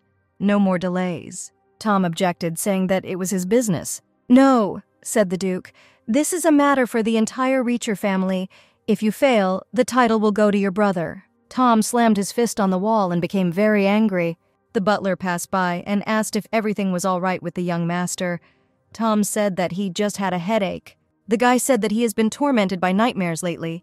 He dreams of Claire and how Brooks takes her body. Lawrence Estate, Brooks introduces Claire to his servant Mason. They exchange pleasantries, Claire telling her husband that she thought only Will was helping the Marquis. Brooks responded that Mason was a little shy with strangers, so he decided to introduce them later. He then said that from that day on, Mason would teach her the basics of spiritual magic, including hunting tricks. And he added that Ellis need not waste any more of his time. Claire agreed and said that this was his estate and she should not have invited a guest without warning. The hero replied that this was not why he decided so. The girl stood in the middle of the room and called Wodan, and Mason watched everything. Mason said that Wodan is still small. He is in the infancy stage. Usually, these spirits develop quickly. And he continued that his body was too small, and when hunting, she would have to use tricks and not hit him in the forehead. What tricks, Claire asked. He answered that, for example, you need to cover your head with water and suffocate or block your vision. There are quite a few effective methods. The girl said that it was very cruel, and Mason answered her that hunting is hunting. There's no way around it. Claire lowered her head, and Mason asked her if something was wrong. She replied that she had never hunted. The girl said that she needed to practice more. She continued to conjure with Wodan, and Mason gave her advice to direct the energy to her fingertips and concentrate. Mason, looking at Claire, began to remember Miss Chloe, and he said to himself why she decided to take care of her. "It seems you're a little distracted. Rest a little," Mason said. She looked at him with a smile and said, "Okay." Suddenly, the servant decided to ask her if she knew Madame Chloe Waldorf. Claire was surprised and said that her mother's maiden name was Waldorf. Before her marriage, her name was Angelina Waldorf. The servant listened to her carefully. She said that after getting married, she didn't really communicate with her family, so she hardly knew anyone. Mason thought that most likely Angelina Waldorf is Miss Chloe's cousin, and it turns out that if Claire is her daughter, then she is Chloe's fifth cousin. The servant thought so strangely. Miss Chloe hasn't even met Claire. What's her interest then? Claire asked the servant why he was interested. He replied that he thought how similar they were and apologized to his mistress. Then the servant suggested that she take a break and drink tea. After drinking tea, Claire said that she was very tired, and the servant said that calling the spirit requires a lot of energy, but her efforts paid off. She called Wodan again, and to the heroine's surprise, he became even larger than before. "Now you better rest, and I'll go," Mason said. Claire thanked him for his help and sat down more comfortably. The girl began to fall asleep right on the sofa. She was very tired and thought to herself that she needed to go to her room. Suddenly, in her sleep, she felt her body as if being moved. Claire opened her eyes and saw Brooks carrying her into her room. He smiled and apologized to her, saying that he didn't want to wake her up, but simply move her to the room. "Did you sleep well?" Brooks asked her. She replied that he could have just woken her up. Brooks laughed and asked if she remembered what he said a couple of days ago about making his wishes come true. "How about today?" her hero asked with a smile. She looked at him pitifully. She said that she would need to pay for his help in studying and asked what he would ask for. Brooks replied that she could choose from several options. Two maids held dresses in their hands. One was simple, the other luxurious. "Choose," Brooks told her, but the girl didn't know which dress she wanted. The hero decided to help and told her that red looked gorgeous and asked if she agreed with it. The girl agreed with him and said that the second dress looked too simple. Brooks said with a smile that she used to like dresses like that, and he thinks her opinion has changed. And he added that he was very glad that she was used to such things. The girl settled on a red dress and tried it on. She looked at herself in the mirror and gasped in amazement, and thought that she looked good on her. Brooks couldn't take his eyes off his wife and said the dress suited her very well. The girl smiled at him and thanked him for the compliment. "Then let's go," Brooks said, and taking her arm, they went into the living room for dinner. There were 2 tables in the living room, and on them there were various dishes ranging from steak, mushroom soup, and salad to spaghetti bolognese. The girl looked at all these dishes in surprise and asked what she needed to choose a table. "I choose this one," Claire said, and walked over to the white table. Brooks snapped his fingers and suddenly the table disappeared and she found herself behind the red table. The girl looked at what was happening in surprise, and the hero told her that she didn't have to choose. She asked him where the table had disappeared. Was it really a teleport to the mountains again? Brooks told the girl that this was a servant's dining table and asked Dumbledore to confirm his words. The heroine enjoyed every bite of food, and her husband watched her furtively. "Do you like it?" Brooks asked her. She agreed and said that today it tastes better than usual, very elegant. Suddenly, the hero said that the third time the conditions were the same. The hall of the estate or the citadel, he asked her. She said that this was some kind of meaningless question and asked what he was going to do. After thinking a little, the girl said that she was choosing the hall. As you wish, Brooks told her and bowed before her. The hero raised his hand above his head and a large portal immediately formed. In an instant, everything around changed and they moved into some kind of hall. Claire was again very surprised and amazed at how quickly they teleported. And then Brooks extended his hand to her and asked if he could ask her to dance. The girl did not know what to answer and said that she danced very poorly. "It's okay, there's no need," the hero said. "Just enjoy and follow my movements. Let's dance together." He said that if she didn't want to, she could refuse, but she said that everything was fine and asked him not to move too fast. "It's an honor," Brooks said and took her hand. The music began to slow down, and the girl thought that it must be his magic again. "This is my first time dancing such a slow waltz," the girl said, and he answered her that this was a melody especially for her and asked if she liked it. She answered of course and smiled. Then she asked him if she could try another melody. He replied that he wanted to dance to this one. "Just like in our first meeting," the guy suddenly said. Immediately after the revival, Claire canceled her engagement with Tom. She doesn't know why, maybe she wanted to see the one who would kill her in the future. That's why she attended the ball in the Capitol. And there she met Brooks Lawrence for the first time. Their eyes met. The hero approached her and invited the girl to dance. "Dance with me, holding out your hand to the heroine," Brooks said. Claire looked around at everyone. Everyone was dancing and having fun, and she agreed. They danced together, and the guy told her that they had not met yet and introduced himself as Brooks Lawrence. The girl lowered her head and said sadly, "I'm Claire Bronson, by the way, my favorite YouTube viewer. If you subscribe to my channel, you will be the best subscriber and viewer." Then she told him that he had chosen dance as a reward for his services to His Majesty, and she did not expect him to choose her. "But you don't look surprised at all," Brooks said. "Not at all. It was unexpected," the heroine answered. The girl asked what Brooks wanted to talk to her about. He said he heard her break off her engagement to Sir Tom Reacher. The heroine only answered him that she liked Tom. That's what the Marquis asked her in the past. Brooks then asked her if she was always so sharp with her words. Claire didn't say anything and just turned away, and then he asked if she might not like it. The girl removed her hand and asked him why he asked her to dance to mock her. Then the heroine looked at him intently and said that she knew a lot, even more than he thought. Brooks did not understand what she wanted to say, and the girl simply turned away and said that the music had already ended. They bowed politely to each other. Claire immediately said that she needed to go, and Brooks just silently stared after her. When the girl left, he looked at his hand in puzzlement and thought about something. The heroine went out onto the balcony and sighed with relief. What was he thinking about? She said to herself. Then Tom came to her and asked if everything was okay with her. She turned to him, and he asked her what the Marquis was talking to her about. The girl answered nothing important and asked where Samantha is now. Tom replied that she was accompanied by Duke Reacher, and today Tom was Claire's partner. She looked at him and wanted to say something. Then she turned away and decided to say that he had better take care of his bride. The guy was surprised by her words and asked why she behaved this way. The heroine listened to him, he continued, saying that she suddenly drew a line between them and the termination of the engagement did not cancel their friendship. Claire finally said that things are different now. Their relationship won't be the same as when she loved him. "Listen to Claire," he said and grabbed her hand, but she pulled it away. And she told him not to touch her and to leave immediately until she called someone. Tom was just about to say something to her when someone walked in, and they both turned around and saw him. It was the Marquis Lawrence. He came in and asked with a grin if he had disturbed them. "No, we're already done," Claire said, exhaling. Tom again wanted to say something to the girl when Brooks interrupted him and called him. He turned to him, and the Marquis said that the girl told him to leave. Their conversation was over. Tom Reacher got angry and left them, slamming the door. "I came on time, yes," I asked the girl Brooks Lawrence. "That's right," she answered, and asked why he came to tell her something. The hero answered her that he just wanted to end their last conversation. He then said that she looked tired, so they would meet later, and asked for forgiveness and bowed before her. When Brooks started to leave, the girl stopped him, and she asked him if he would propose to her.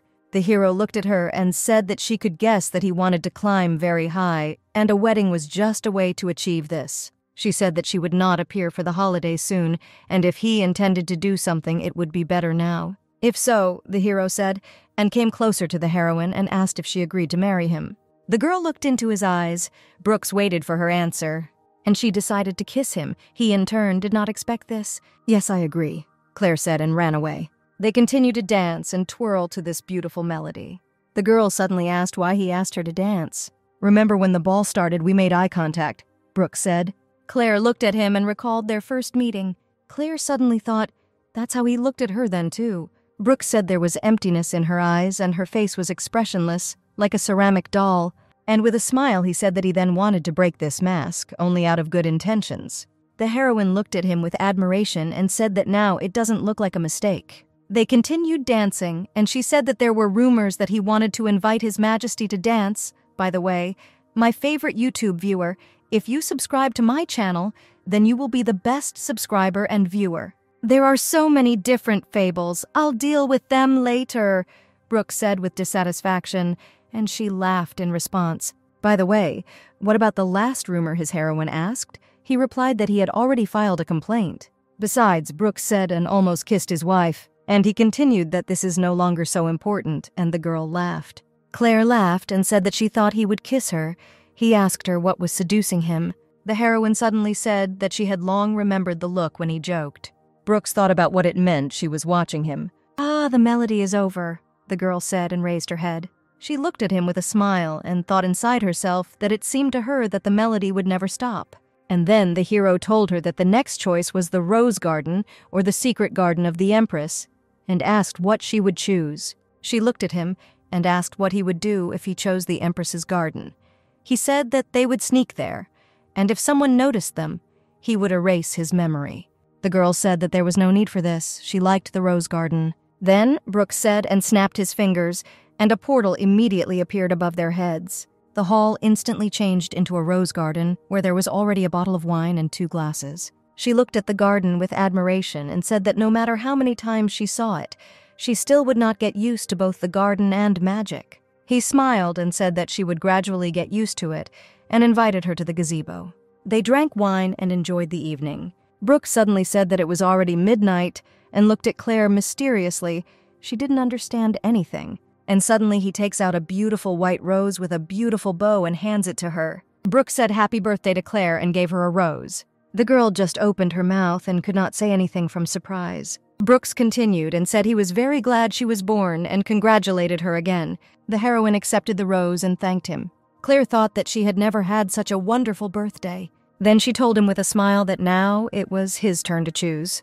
The hero looked at her questioningly, and she said, "Choose to kiss you or kiss yourself." He was a little taken aback by her words, but the girl laughed and said that she would choose herself. Brooks didn't have time to say anything before she kissed him. He hugged Claire tightly and kissed her back. The girl looked straight into his eyes and lowered her head to his chest. He hugged her and kissed her forehead. The guy thought about the fact that he seemed to have fallen in love, just a little. The next day, we are transported to the mansion of the Marquis of Spring. The Marquis of Spring tells Charlotte that the Marquis of Lawrence has sued several people for libel and insults, some of whom are already under investigation.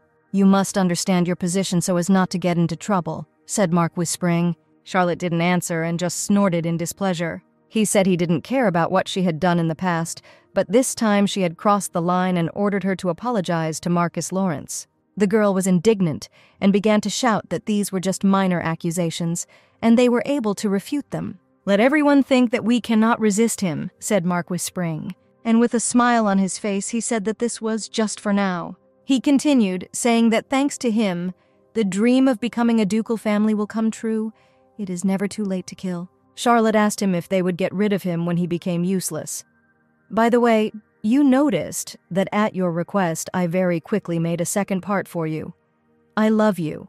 Don't forget to subscribe and leave your kind message to me in the comments under this video." Marquis Spring said that even the Emperor could not do anything. The girl calmed down and said that she would write something similar to a letter of apology. Marquis Spring suddenly told her to stop communicating with Emily Smith. "Your relationship is nothing but pleasant," the Marquis continued, "so you won't end up with problems." Charlotte angrily said that Emily was her friend and that he should not even think about touching her. She then threw the teacup and kicked it, and it shattered.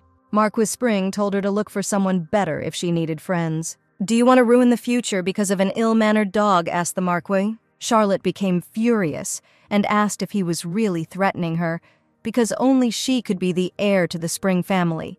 The Marquis looked at her sternly and said that he was the head now and that she should understand this. The girl clenched her teeth in anger and whispered that she would do as he said. Lawrence Mansion, Claire's birthday, and she is presented with a gorgeous bouquet of flowers. She gladly accepted them and thanked them, then asked Ellis how she knew about her birthday. Ellis replied with a smile that she asked the butler, and remembered that the Bronson family once celebrated a birthday in the winter. "That's right," Claire said, and began to remember that it was Samantha's birthday, and the heroine has not received any congratulations since she was 10 years old. Then Ellis told her with a smile that that's not all. Claire asked in surprise what else. And she also gave her a plush dolphin created by Alfred, perfume from Albress, and a custom-made birthday cake. Claire was absolutely delighted, and looked at her gifts with such admiration. She began to thank Miss Ellis from the bottom of her heart, because she had prepared so many gifts for her. Ellis replied that it was all little things and smiled at the lady. A few days ago, Claire asked Brooks not to refuse a visit from Ellis Ingalls. The guy replied that there were some controversial issues, but if you think about it like that, it might make her wary, so it would be safer. He then said that if she was up to something, it would be better to pretend to be friends and watch her, but not trust her. We still don't know what Brooks was going through with her, and Claire looked at the hero with alarm, and then said that she understood everything. The heroine looked at Ellis and thought to herself what was really on her mind. The girls went into the living room, where the table was already set. They drank tea with cake and pastries. Here the heroine called Voden to demonstrate her progress to Ellis. She was delighted with how he had grown. They watched him circle above them, and Ellis said he became as big as her dog. "Do you have a dog?" Claire asked with interest. Ellis replied that she had a retriever, and said that she could come visit her and look at her. Then she added that it would be time to practice on a living creature before the hunt. Claire said that she didn't want to choke the dog, and Ellis replied that that's not what she meant. By the way, my favorite YouTube viewer, if you subscribe to my channel, you will be the best subscriber and viewer. After thinking for a while, she said, "Let's do this. The dog hates bathing, and you can help me with your abilities." "Well," she asked her, and the girl agreed to it. At the Ingalls mansion, Voden circled around Ellis's dog, and they played beautifully together. Voden kept splashing with water with the dog, and she really liked this game. But when the dog got all wet, she sat down and howled. Claire looked at her and giggled. "She would definitely have attacked me if it weren't for Voden," the heroine said with a smile. And Ellis in response said that they had finally bathed Jessie. They could not persuade her for 8 months. Afterwards, Ellis noticed that Voden had become much faster, and participation in the hunt would not be a problem. Claire closed her eyes and said that she would also try not to regret anything. The maid took the dog away to wash it. Then the heroine decided to ask if they usually don't prepare scarves for the participants. "Will you cook for someone?" Ellis asked her. Claire replied that it was for Brooks. He said that he would also participate. Ellis asked her to show her a famous clothing store. The heroine, after thinking a little, said that she would like to do the embroidery herself, and if there was a person who could help her. "Of course," Ellis answered, smiling and saying that this man was standing right in front of her. She then said that Elle was actually better at embroidery, and she could never beat him at it. Claire asked who Elle was. They approached a painting of a young man who looked like her. Ellis said it was her brother, Elliot Ingalls. "Is it true that he is handsome?" asked Ellis. "Yes," the girl answered. Ellis suddenly asked if Elliot was more beautiful than the Marcus. The heroine looked at the picture again and said that she didn't think so. And just like that, time flew by, Ellis helping Claire with the scarf. The day of the hunting competition has arrived. All participants arrived in Ramona Forest, including Claire and Brooks Lawrence. As soon as the heroine descended from the carriage, she gasped at all this beauty. Then Claire turned to Brooks and called him. And holding a handkerchief in her hands, she told him that he was also participating in the competition, so she decided to prepare. "Here, please take it," the girl said and handed him the handkerchief. Brooks held out his hand, and Claire said it was a 4-leaf clover, which is considered a symbol of good luck. "Who made this scarf, Joseph or Ronald?" asked Brooks with a smile. "No," the girl said incorrectly. "This is the clumsy work of a newbie named Claire Lawrence." Brooks was amazed and said, "Oh my God, you personally made my scarf." The girl shyly said that yes, it was she who wanted to show the sincerity of her feelings. The hero said that this is a very cool gift, and it seems that today he is luckier than the god of luck himself. Then he handed her a box with a bow and said, "This is my scarf for you." The girl took the gift and thanked her husband. She opened the box and he asked her if she liked the scarf. The heroine took out a scarf and told him, because he said that the scarf would not be too luxurious. Brooks said it's a pretty modest scarf and anyone would agree. Then he smiled and said that although in this place many people cannot distinguish luxury from modesty and it is better not for them, let Ellis ask. The girl objected, saying that Ellis was his subordinate. And would she answer honestly? He replied that it was hard to trust another. 3 months had already passed since they had been together. She laughed and said that he was acting as if they had been together for 30 years. Brooke smiled back at her and said that now it's 3 months and then it will be 30 years. The heroine looked at him in surprise and said to herself how 30 years old. Then I sadly thought that this was impossible. She looked down and thought about how they had less than a year left in their married life. And Brooks looked at her questioningly. As soon as the hero wanted to say something, she interrupted him, telling him anyway thank you for the gift, but she would not be able to use it as a handkerchief. Brooks smiled and said there are other uses then. Having asked for forgiveness, he turned her back to him and tied a scarf on her ponytail. Brooks said ready, and she looked at him in surprise, turning around. The guy with a happy face told his wife that it suits her very well. The heroine also smiled back at him and said that she told him that she couldn't use it as a handkerchief. And then they suddenly shouted about the start of the hunting competition and for all the participants to gather together. Behind the main person overseeing the competition was a board with lists of participants. Claire looked at the lists and said that she was in the initial ones, and you turned to Brooks. He read the experts on the board with displeasure. Then he said that it was Will who submitted his application for an expert, and he would go now and change it. The girl replied that it was too late to change. The devil said Brooks with annoyance, and Claire said that she had to go and wished him luck. The heroine stood stretching her arms and preparing for her first competition. Suddenly, from behind, someone hit her right on the back of the head. It turned out to be Emily Smith. She gave Claire a fake smile and said, "Oh my God, I didn't bump into you on purpose. You were blocking my path, be careful." The main character, without raising her head, said her name, Miss Emily Smith. Emily continued sarcastically, asking her if she really decided to participate in the competition, and she would look forward to what artifacts Claire would show this time. The girl looked at her and then said that she was grateful that she was waiting for this and said that she had to go. When Claire turned away from her, Emily looked at her angrily, and the heroine began to think that she somehow didn't see Charlotte, with whom Emily always goes. She came alone or something, and thought that she had better get out of here as soon as possible. But suddenly, Emily stopped her and asked where she was hurrying. The heroine looked at her and said that if she wants to say something, then let her speak quickly. She doesn't have much time. Emily grinned and said that it seems that she has changed a lot after marriage, and it seems that she feels that she is behind the strong back of her husband. Claire told her that she didn't think she should reprimand her about this, but Emily tried to yell at her when Ellis arrived and calmed her down by saying that she needed to stop. The three of them stood. Emily was very angry. All the people crowded around and watched how this conflict would end. "Ha, even Madame Engels is there," Emily said, and added that after all, the rumors are true about the strength of the Marquis's family. Then Claire intervened and told her to be careful with what she said and didn't think Emily would want to step on the same rake again. "Or did you forget about what happened last time?" the heroine asked. "What did you say?" Emily said angrily. And she continued with a grin that she was very scared and asked if she was threatening her now. Then leaving, Emily told Claire not to worry. In any case, they would not see each other again. Ellis asked Miss Emily if she understood what she was saying now. The heroine suddenly thought why Emily came to her, and it didn't seem like she came to quarrel. Suddenly, Ellis looked at the heroine and asked what kind of smell was coming from her. Claire replied that she used the perfume that she gave her for her birthday. She said that it was a happy perfume. Ellis, hesitating a little, told her, well, yes, and thought that it seemed to her that the perfume was different. The smell was somehow different. Claire asked her what it was, and she said it was nothing and smiled at her. "It's time for us to move," Ellis said, and the girl agreed with her. They went into the forest. Claire saw a rabbit and ran after it, then called Vaudin. Vaudin began to circle around the rabbit, and Claire controlled him perfectly. Now we need to suffocate him with water, she thought. Vaudin began to strangle the rabbit, but the poor thing squeaked pitifully. Claire continued to smother the poor rabbit with water, and the girl began to cry from how pitifully the rabbit looked at her and squeaked. Then she ordered Vaudin to release the rabbit, and he ran into the forest. Claire stood crying and thought about how she couldn't do it. Vaudin approached her and hugged her, and she told him that it was not his fault. She was not ready, so she let him go. The girl, drooping, thought that even if she managed to find good prey, she still would not be able to kill the animal.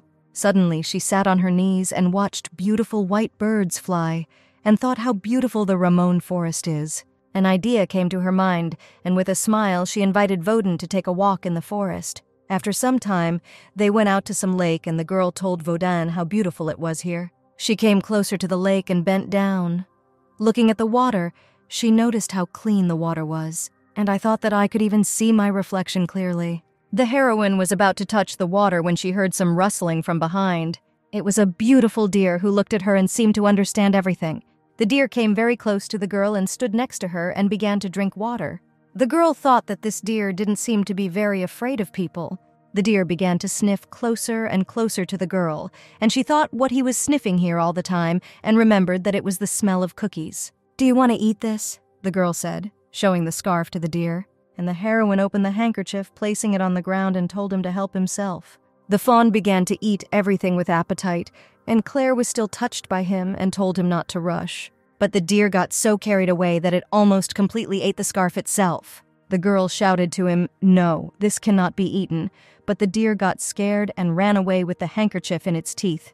But the heroine immediately ordered Vaudin to catch up with him. Vaudin quickly rushed after him and circled around the deer's legs to make him stop.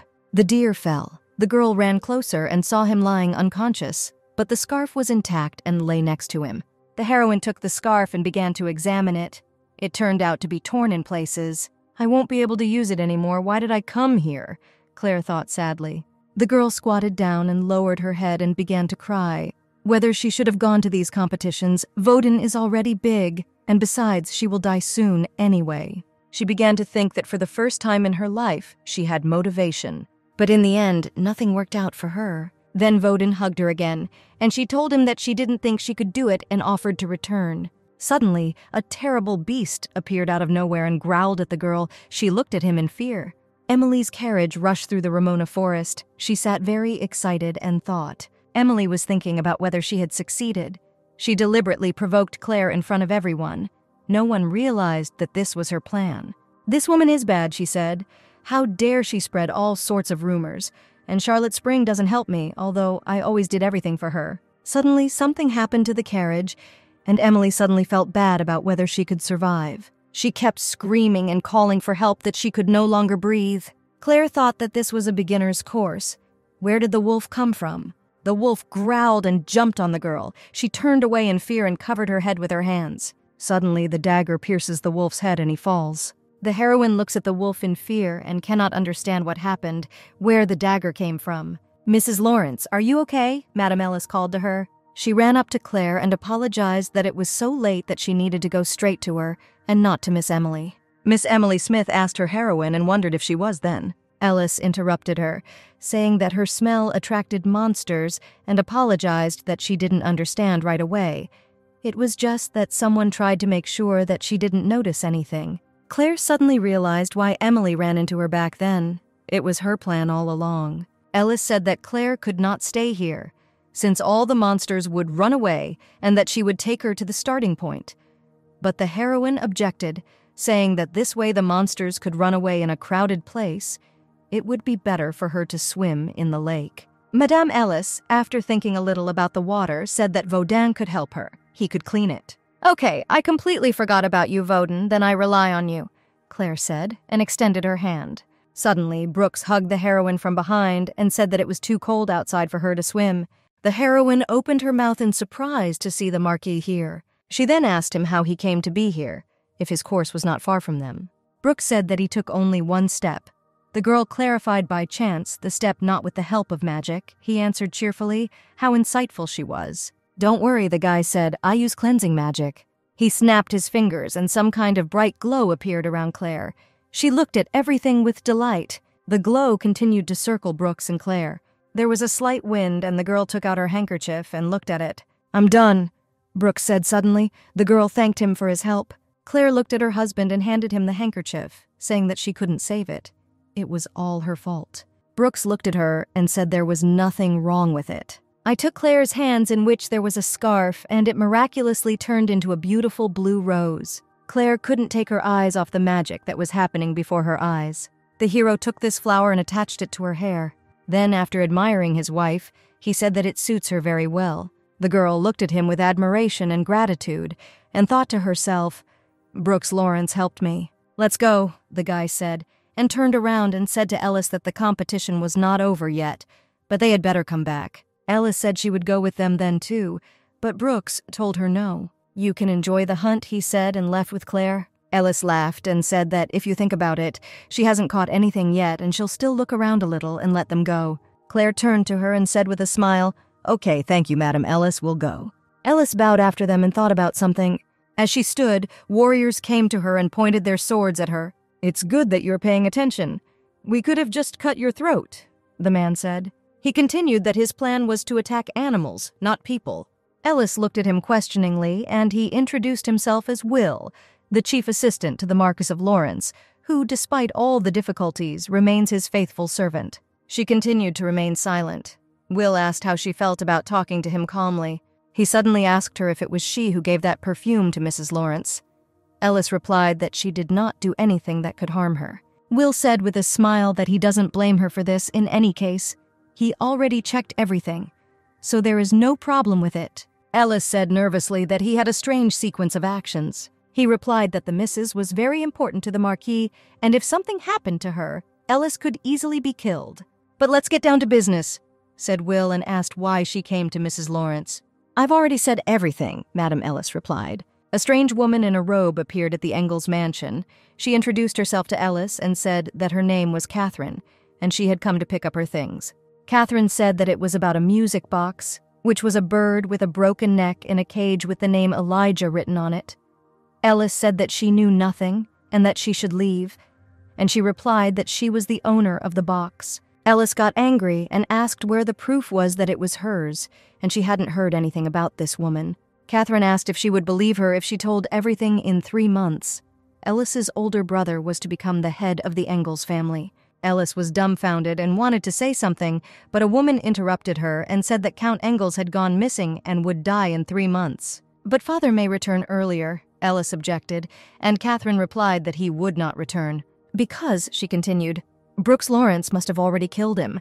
Ellis froze in bewilderment and didn't know what to say. Then she continued her story, that after that she accidentally met Mrs. Clare at a tea party. They began a conversation under the pretext of an interest in magic, and she added, saying that she did not want to harm Mrs. in any way. Will asked her if she knew anything about the woman in the cloak. Ellis replied that the woman had gray hair and they had not found the music box she was talking about. Perhaps she did not exist from the very beginning, Ellis continued. It seems that was her goal. Will interrupted her and said that he would convey her entire story to the Marquis. The assistant began to wonder whether the woman in the cloak wanted to show that she was now in the capital or whether she was pursuing another goal. And suddenly Ellis told him that she also wanted to know something. "Well, let's ask," said Will. She asked him if it was true that Count Engels had died. "Yes," Will answered, and Ellis whispered, "It means he was killed." The assistant asked her if she was thinking about how to take revenge. She replied that by no means, she was just sorry that she could not kill him. Will asked her in surprise how to kill it. Ellis said he was a very stern man and had no concept of family. He just said rubbish, she said, and said that she was afraid that he might come back, and therefore she said thank you for killing him. The assistant was shocked by her story, but did not say anything about it. Claire and Brooks were riding a white horse at that time. The guy asked her if she was comfortable. She replied that everything was fine. Then she asked him if he didn't need to hunt now. He replied with a smile that he had already caught what he was supposed to. The girl turned away and said that means he had already caught the prey. He replied, well, yes. Claire wondered why she was so annoyed because it was normal. She seemed to become more emotional after going back to the past. She threw away all these thoughts and asked him, smiling, what he had caught. Brooks said that this was a secret. Because he wanted to surprise her, the girl agreed, saying that it was such a tradition to dedicate the booty to her lover. Then he asked her about her catch. Because she also wanted to catch a deer for him, didn't she? The heroine said that it was an accident.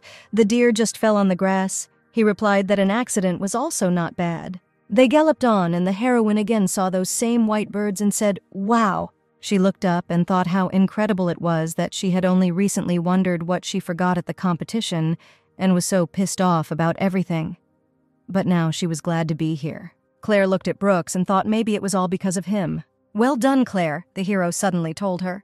She smiled back at him and said that he was also great. They arrived at the very beginning of the Ramon Forest Point.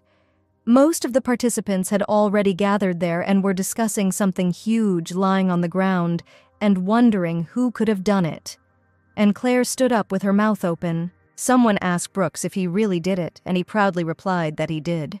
Brooks stood next to the huge green beast and told Claire that he was the one who caught this sea beast especially for her.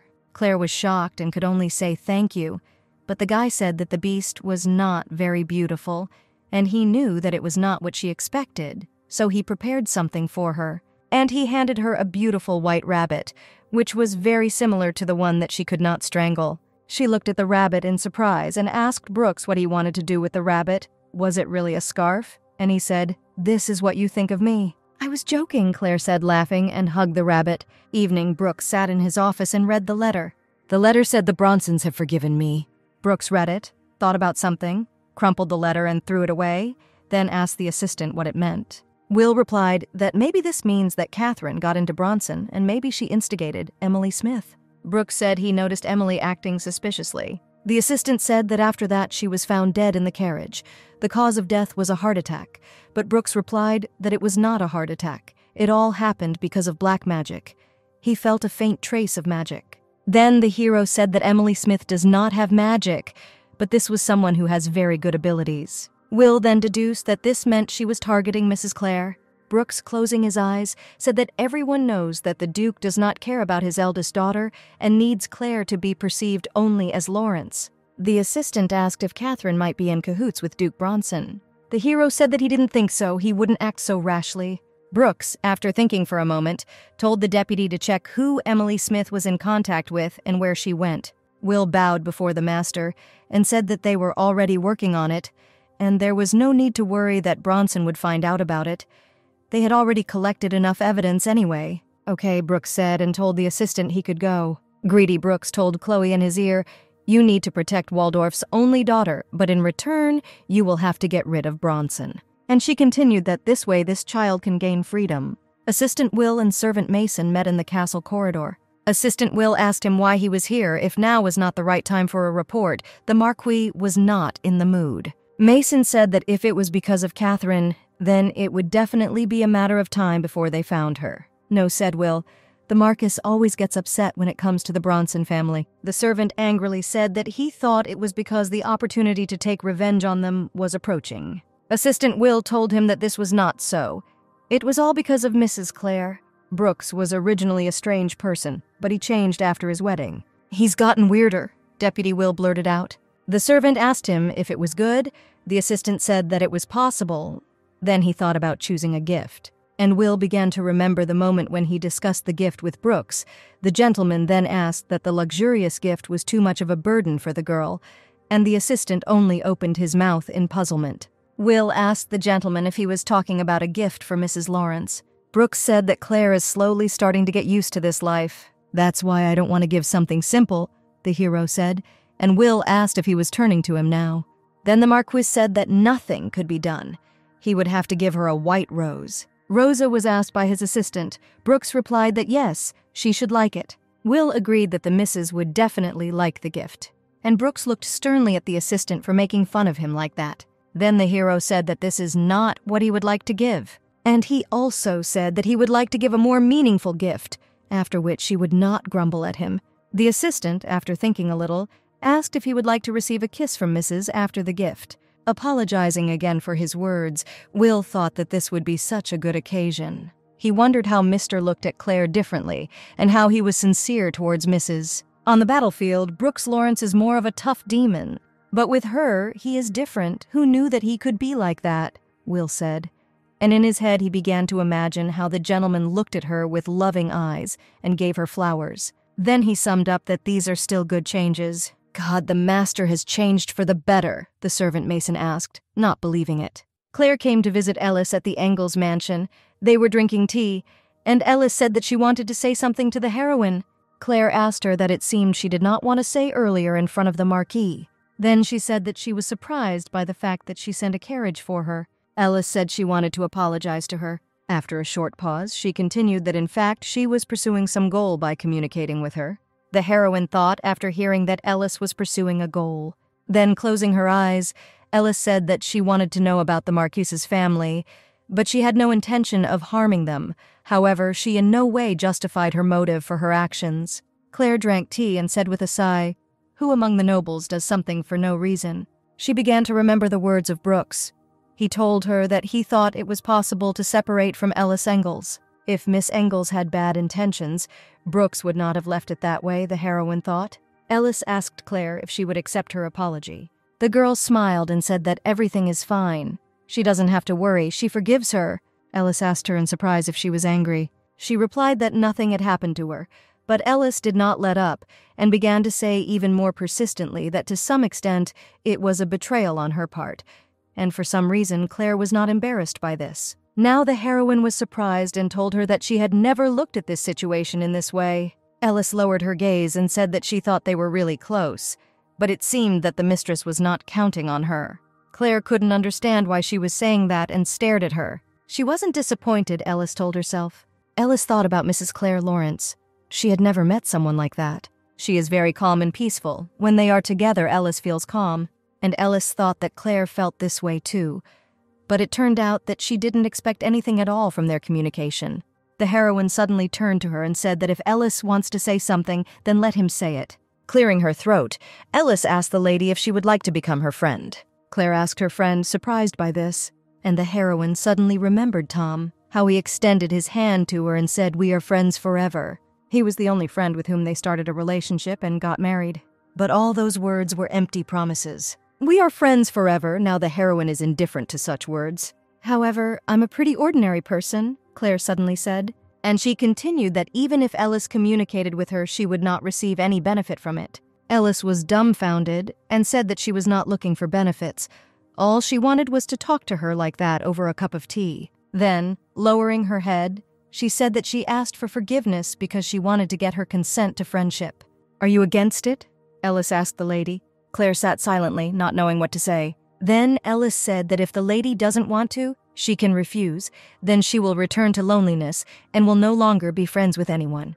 The heroine suddenly realized who this style of communication reminded her of. She remembered how Brooks gave her a rose and said that if she did not accept the rose, then he would have no choice but to burn the whole garden. Claire began to think that she and Ellis did not know each other well enough, and besides, she did not know if this friendship would be beneficial for her. But the girl continued to think soon the Marquis would leave her anyway. There's less than a year left before he kills her and gets rid of the Bronsons. Therefore, this will not harm her in any way, the heroine thought and said to Madame Ellis, "Okay, we will all see each other again." And she added that she didn't want to be alone in the mansion all the time. Ellis thanked her and asked if the mistress would allow her to be a little more impudent. And she asked the lady if she could call her by name and not speak formally. "Can you do it?" Ellis asked the heroine, and she thought about it. After thinking for a moment, Claire smiled and said to Ellis, Claire and Brooks were having dinner in the living room and talking. She told him that she and Madame Ellis Engels were now friends. Then she said that she didn't know if it was right to call their relationship a friendship, and Brooks said that if they were close, then it was friendship. "You talked a lot with Madame Engels, didn't the hero ask?" She asked the Marquis if he had friends, and he said that for some reason this question hurt him. The girl began to continue asking if he really had no friends because he communicates well with many. Brooks replied that yes, with many, but these are not friends. For him, his wife is more significant. The heroine was a little shocked by his words and said that she understood him. "Do you want to ask anything else?" Brooks said. And she began to think. Then Claire asked him, "Because there is another person close to him, isn't it?" She is talking about Assistant Will. And he replied that she should not exaggerate. "By the way, as I understand it, the owner of the Engels family will soon change." The heroine asked, "Yes, I heard it too." Brooks answered. The hero said that there are a lot of rumors about this and asked if she considers such a person handsome. The girl answered yes. He said that he was not talking about himself now, but about Ellis's brother. And Claire replied that he was handsome and looked like Ellis. The hero put drawings with sketches of dresses on the table and told the heroine to choose what she liked. The girl asked in surprise why the dress was needed. She already had enough of them, but the hero said that soon there would be a ball in honor of the hunting competition. Then he said that her dress should match his clothes. Claire asked if she had to go. He replied that if she didn't want to, she didn't have to go. Brooks said that, however, he could not help but go, since he received first place in the competition, and for this he needed a partner. He had no other close people, so it would be a little awkward for him. And then the girl agreed to go with him. But the girl said that she didn't need a new dress. She didn't want to stand out too much. Brooks only replied that the more delicious food you eat, the better your receptors become, and it seems that she is not yet accustomed to luxury. He said that from now on, all clothes and food would be better than she had before, and added that he wanted to see on her what she would really like. A couple of days later, Claire was still wondering which dress she should choose. Brooks, sipping tea with a smile, said that he had already paid for each model of dress and did not want to see these dresses on other misses. The girl asked in surprise whether he really bought all this. The girl asked him why he spent money on a model of dresses that she would not even wear. "These are not just models," Brooks said, and snapped his fingers as these drawings immediately turned into real dresses and swirled above her head. The heroine looked at them and could not believe her eyes. Brooks said that it would be better for her to try everything on herself so that she could decide which one she liked best. The girl reconciled herself and said, "Okay, it's his money and he can use it as he wants." The hero laughed in response and said thank you for the permission. She looked at the model again and settled on a green dress and said that she liked it. The guy asked if she would be cold in this dress. There were other options, but she said that it was okay. She would be indoors. He thought for a while and said okay, she can try it on, and the girl thanked him. The girl tried on this charming green dress, and looking at herself in the mirror, she was finally satisfied. Brooks looked at his wife and said she looked beautiful in everything she wore. She thanked him and said that she thought she needed to work on her posture. The hero raised his eyebrows and asked if his praise didn't seem sincere to her. "Anyway," Brooks said, and looked at her neck and said she was missing a necklace. She looked at herself in the mirror and said that she was not sure that it was needed here. Brooks told her not to worry. They would find her something that would suit her. Now Claire also asked him if he hadn't heard how sincere her words were. He laughed, and she said that he was probably thinking that she looked like a fool. "No way," Brooks said, and pulled her towards him and kissed her. And after the kiss, he said that he was just glad that he had such a sweet wife. The girl blushed and coughed to tell him not to act like a womanizer, and Brooks replied how rude she was, because she was the only woman in his life. "We don't know what will happen next," Claire said sadly. Thinking a little about her words, Brooks grabbed her hand, pulled her towards him and kissed her. She tried to break free and moaned for him to let her go, but the hero continued to kiss her. Then the heroine finally broke away from his kiss, and having caught her breath, said that she almost suffocated. The guy looked at her very strangely, and she did not understand what this look meant. Brooks then coughed and asked for forgiveness. The girl sternly told him that his joke had gone too far. He just smiled at her and said that he would be careful in future. The heroine wanted to tell him something else, but he interrupted her and said that if she chose this dress, they would make the dress to her size and return it to her ready-made. "I went," Brooks said, and turned around and went to the door. The girl remained frozen in one place and thought that it had come over him. Brooks walked and thought what was wrong with him. He was suddenly overwhelmed by emotions, and before he had always controlled his emotions. He just didn't want to hear any words of refusal or submission coming from her mouth. Suddenly, the hero stood up and hit the post with his fist and said that this really didn't look like him. The next day, Ellis sat with Claire at breakfast and complained that no one took her, even though she did well in the hunting competition. Ellis then asked the lady if she had a place for her. Claire replied that she couldn't interfere in these matters, and didn't she herself say that she didn't need anything from her. Ellis said that she could pass the entrance exam herself and just wanted to get a place in the exam, but the heroine told her that she could not promise anything and apologized to her. The girl suddenly asked Ellis why she had come today. She replied that she wanted to warn in advance that, in honor of the hunting competition, a ball would be held by the imperial family where Reacher and Bronson were to announce their engagement. Claire looked at her, then lowered her head and said that it means it's time for this. Tom and Samantha, the heroine, thought that they would never see each other again, and I didn't expect that they could meet so soon. The girl then smiled at Ellis and continued drinking her tea. Ellis thought about her, how she hides her emotions very well, and it seems to her that now she is hiding something. Will the day ever come when she can trust someone? But Ellis suddenly thought sadly that she would never become such a person for her. Little Brooks stood at the window. The rain was pouring heavily. Chloe called him and asked him if he didn't like the way she looked. "Listen to me," she said. "The more you don't have, the more you want to appear more luxurious, because such people don't want to be looked down on." Chloe continued by saying that this baby was beautiful, and that she looked like she could wear a red dress. But oddly enough, Chloe herself began to wear more and more regular casual clothes. But I tell you again, she told him, that a bright dress looks more beautiful. Brooks said he doesn't care about clothes as clothes. Chloe told him that you could be born with everything but be completely empty inside, and asked if he thought she should at least dress nicely. That wasn't how Brooks responded, and she said he was right, but he would soon fall in love with luxury, too. And in the end, he will look for love.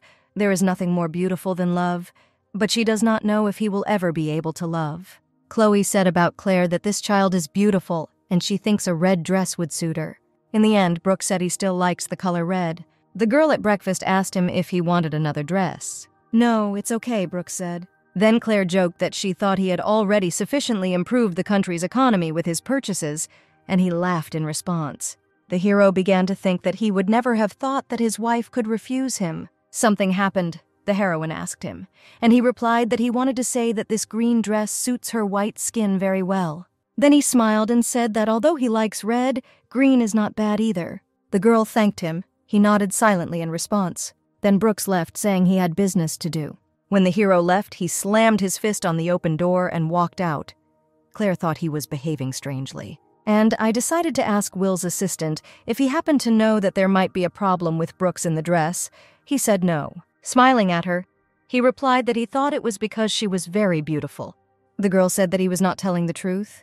It seems that Brooks told him what was wrong. Nobody told me anything, Deputy Will answered. The assistant began to remember a recent conversation with Brooks. He was sitting at his desk and tapping his fingers on it. Will told him that he could ask Mrs. Claire to change into a different dress. Brooks told him that what matters is what Claire likes. Nothing else matters. The assistant dared to say that the gentleman did not care at all about the fact of what Mrs. would be wearing. The hero threatened him that he could cut his bonuses. He asked why he was immediately dumping everything on him. Deputy Will then asked him if he knew when he started acting weird. Brooks looked at him questioningly, and he continued that when he can't stand in front of the missus to say what he likes and what he doesn't, and asked why he behaves this way in front of her, Brooks suddenly said that he did not like him and only loved his wife. In any case, the assistant continued, if you don't say it, I'll do it instead of you. Mrs. should know about your true feelings. The hero got angry and told him not to cross the line. And as soon as Brooks got up from his seat, the maid suddenly came in and said that it was time to leave and that she would go and warn the missus. Assistant Will and the maid bowed to Brooks and were about to leave. But the hero told the assistant that he was very lucky today. The maid looked at Will's assistant, then at her master with concern and fear. When they left the office, Will told the maid that he was grateful that she came in on time. It was time for the ball. Claire and Brooks arrived at the luxurious castle. All the guests of the evening stood on the red carpet and looked with interest at their carriage. As soon as Brooks and Claire got off the carriage, everyone began to whisper that the Marquis and Marchioness Lawrence had arrived. One of the girls said that Mrs. Lawrence became much more beautiful after she got married. And the complexion became better, someone said, and Claire walked and heard it all. Already in the hall, some girls began to ask the heroine. One asked what cosmetics she uses, and the dress is very beautiful, who sewed it? And the other said that the missus has such beautiful skin. Claire thanked them for the compliment with a smile. The men standing near Brooks were talking about the new tax policy, but he did not listen to them. He looked only at his wife, and Brooks looked at her neckline and thought about something of his own. Someone standing next to him called him, and he apologized and said that he was a little distracted. The hero took a glass from a passing waiter, and he asked him if he liked the ball. Will is you, Brooks said, and asked what kind of outfit he was wearing. The assistant replied that it was so cold today, he decided that the cape would be perfect for the weather. Brooks stood and thought about something again. Claire stood not far from him with the girls. Will asked him what he didn't like, and the Marquis replied that he told him not to cross the line and asked how much the cape cost. 3, the assistant said, and pointed with his fingers, and Brooks, in bewilderment, said 300 gold pieces, because this is robbery. The assistant told him not to waste time on trifles. Didn't he himself say that he would prepare the best for his beloved?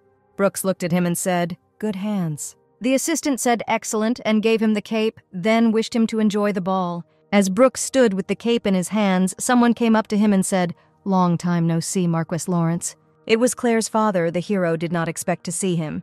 Your Excellency Duke Bronson, the guy greeted him. The Duke asked him how he was doing. Claire at this time went out onto the terrace to get some fresh air. She was very tired. She thought about how few people had spoken to her at such evenings before. Then she felt cold and wanted to go inside, when suddenly someone also came out onto the terrace.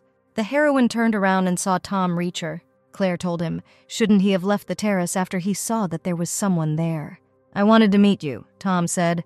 "What happened, Sir Reacher?" the heroine asked him. He got angry, clenched his fist, and told her not to call him that. After a short silence, Tom said that she had a beautiful dress, and he was sorry that she had married a man who would not allow her to wear the clothes that she liked. Claire frowned and asked what he was talking about. Tom replied that she had never worn anything like this before her wedding. She had always liked simple clothes, and they suited her very well. The girl told him that she actually liked the dress, and she screamed that it was her choice. He couldn't believe it and asked her again if it was her choice. Claire closed her eyes and said that she liked it. Tom was perplexed and began to shout that he couldn't believe it. He covered his ears and stood, and the girl looked at him and was in shock. Then the heroine told him that she didn't think they had anything else to talk about. When she said that she was leaving and wanted to take a step, Tom grabbed her hand and asked her to stop. Claire asked him what he was doing and asked him to let go of his hand. But Tom continued to hold on and asked her if she was happy that she married Brooks. The heroine replied that she was satisfied with everything. Then she said, "Let me go again," pulled her hand back and left. Tom turned around to stop her, but it was too late. Claire had left. The girl entered the hall and thought that even inside it had become cool. But suddenly Brooks came up to her from behind and carefully put a cape on her shoulders and said that it's cool today, isn't it? Claire looked at him gratefully. As they stood, some girl approached them and, apologizing, asked the Marcus Lawrence if she could invite him to dance. Brooks politely told her that due to his leg injury, he would not be able to dance with her. The girl, confused, said okay and walked away. And when she had already walked away, she said that this was happening to him. Brooks then extended his hand to his wife and asked if she would dance with him. Claire asked, "What about your leg?" He answered with a smile that it was almost healed. And she told him that, well, he was very good at healing magic. Brooks replied that he was so good at it that he used pain-relieving magic for it. They started dancing, and the girl told him that he was a great dancer, and he smiled at her. Then he leaned closer to her face and winked and said that it was all because she was with him. As they danced, Tom Reacher watched them, looking gloomier than a cloud. Tom stood and couldn't believe his eyes, and the words she had said before still couldn't get out of his head.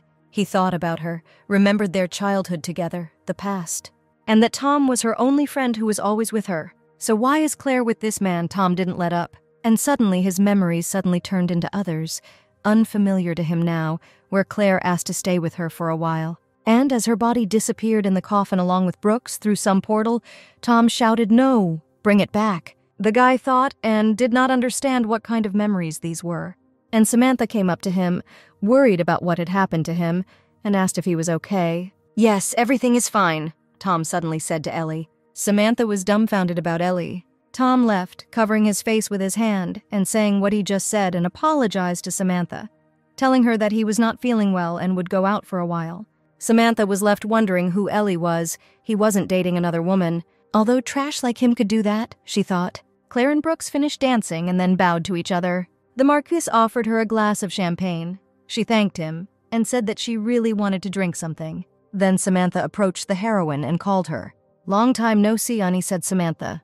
Brooks looked at her, and she said she needed to talk to her sister. Then she smiled and asked Claire if she could give her some time. They went out onto the terrace, and Samantha told her that she was engaged. Claire answered with a smile that it means the time had already come, and congratulated her on her engagement. Samantha sadly told her sister that she didn't really want to get engaged, and she added that she greatly admires her and Brooks. Then she continued that if she had a choice, she would have wanted to choose her own groom. But in the end, she did as her mother said. Claire was just silent, and Samantha suddenly said, "What if she asks them for help?" She looked at her sister with hope, and then turned away and said that no. It was better for her to forget. There was nothing she could do about it anyway. Claire asked her sister what happened. She answered nothing. She was on the right path. Samantha then smiled and said everything was fine. The main character did not understand that this was happening to her sister. And Sister Claire, smiling, asked her for forgiveness, and said that it was her mistake to tell her such a thing immediately after a month of engagement. Then she said that it was time for her to leave, and Claire told her not to worry. Tom definitely loves her. Samantha turned to her, smiled, and said yes, and walked away. The heroine was left thinking that with her sister, maybe she had premarital depression. Tom truly loves Samantha. Claire knows this better than anyone. But whether Samantha loves Tom, The heroine is not sure. When Claire entered the hall, she saw Samantha with her mother and Duke Bronson standing and talking. Claire looked at them and said to herself that she seemed to be thinking too much. After all, Samantha doesn't have to get married if she doesn't want to. Besides, the main thing is that Duke and Duchess Bronson protect Samantha. They will not allow her to be unhappy. Then Brooks approached Claire with drinks and asked if she had already talked to her sister. The girl said that they talked about her engagement. Not everything was going smoothly for them. Brooks said that it seemed like her sister was keeping the bar low, and the heroine responded that she thought Samantha made a good choice. "Tom Reacher is the best groom in the Empire," said the girl. The hero said that it was because he was already married, and Claire told him that he was very confident in himself. The girl continued that she thinks Tom is a good option. It's not for nothing that he is considered the best groom. Brooks told her that you shouldn't judge a book by its cover because its content is much more important, and Claire told him that this was coming from a man who really loved luxurious clothes. He said he could take off his clothes if she wanted. Claire was surprised, and he said that it was because he was even more gorgeous under his clothes. "What are you talking about, blushing?" the heroine said, and he replied that he said that under this outerwear, he has the same chic clothes. The girl said that she had understood everything wrong, and he told her with a smile that she blushed. "I know," Claire said and touched her cheek. "Why are you so cute?" Brooks told her. The girl looked at him questioningly, and the hero approached her and kissed her. Claire, blushing even more, told him that people were looking at them, and he was attracting attention as always. He laughed and said that he liked her confused expression. It was a pity that this moment would not last long, but people were immediately attracted by something completely different.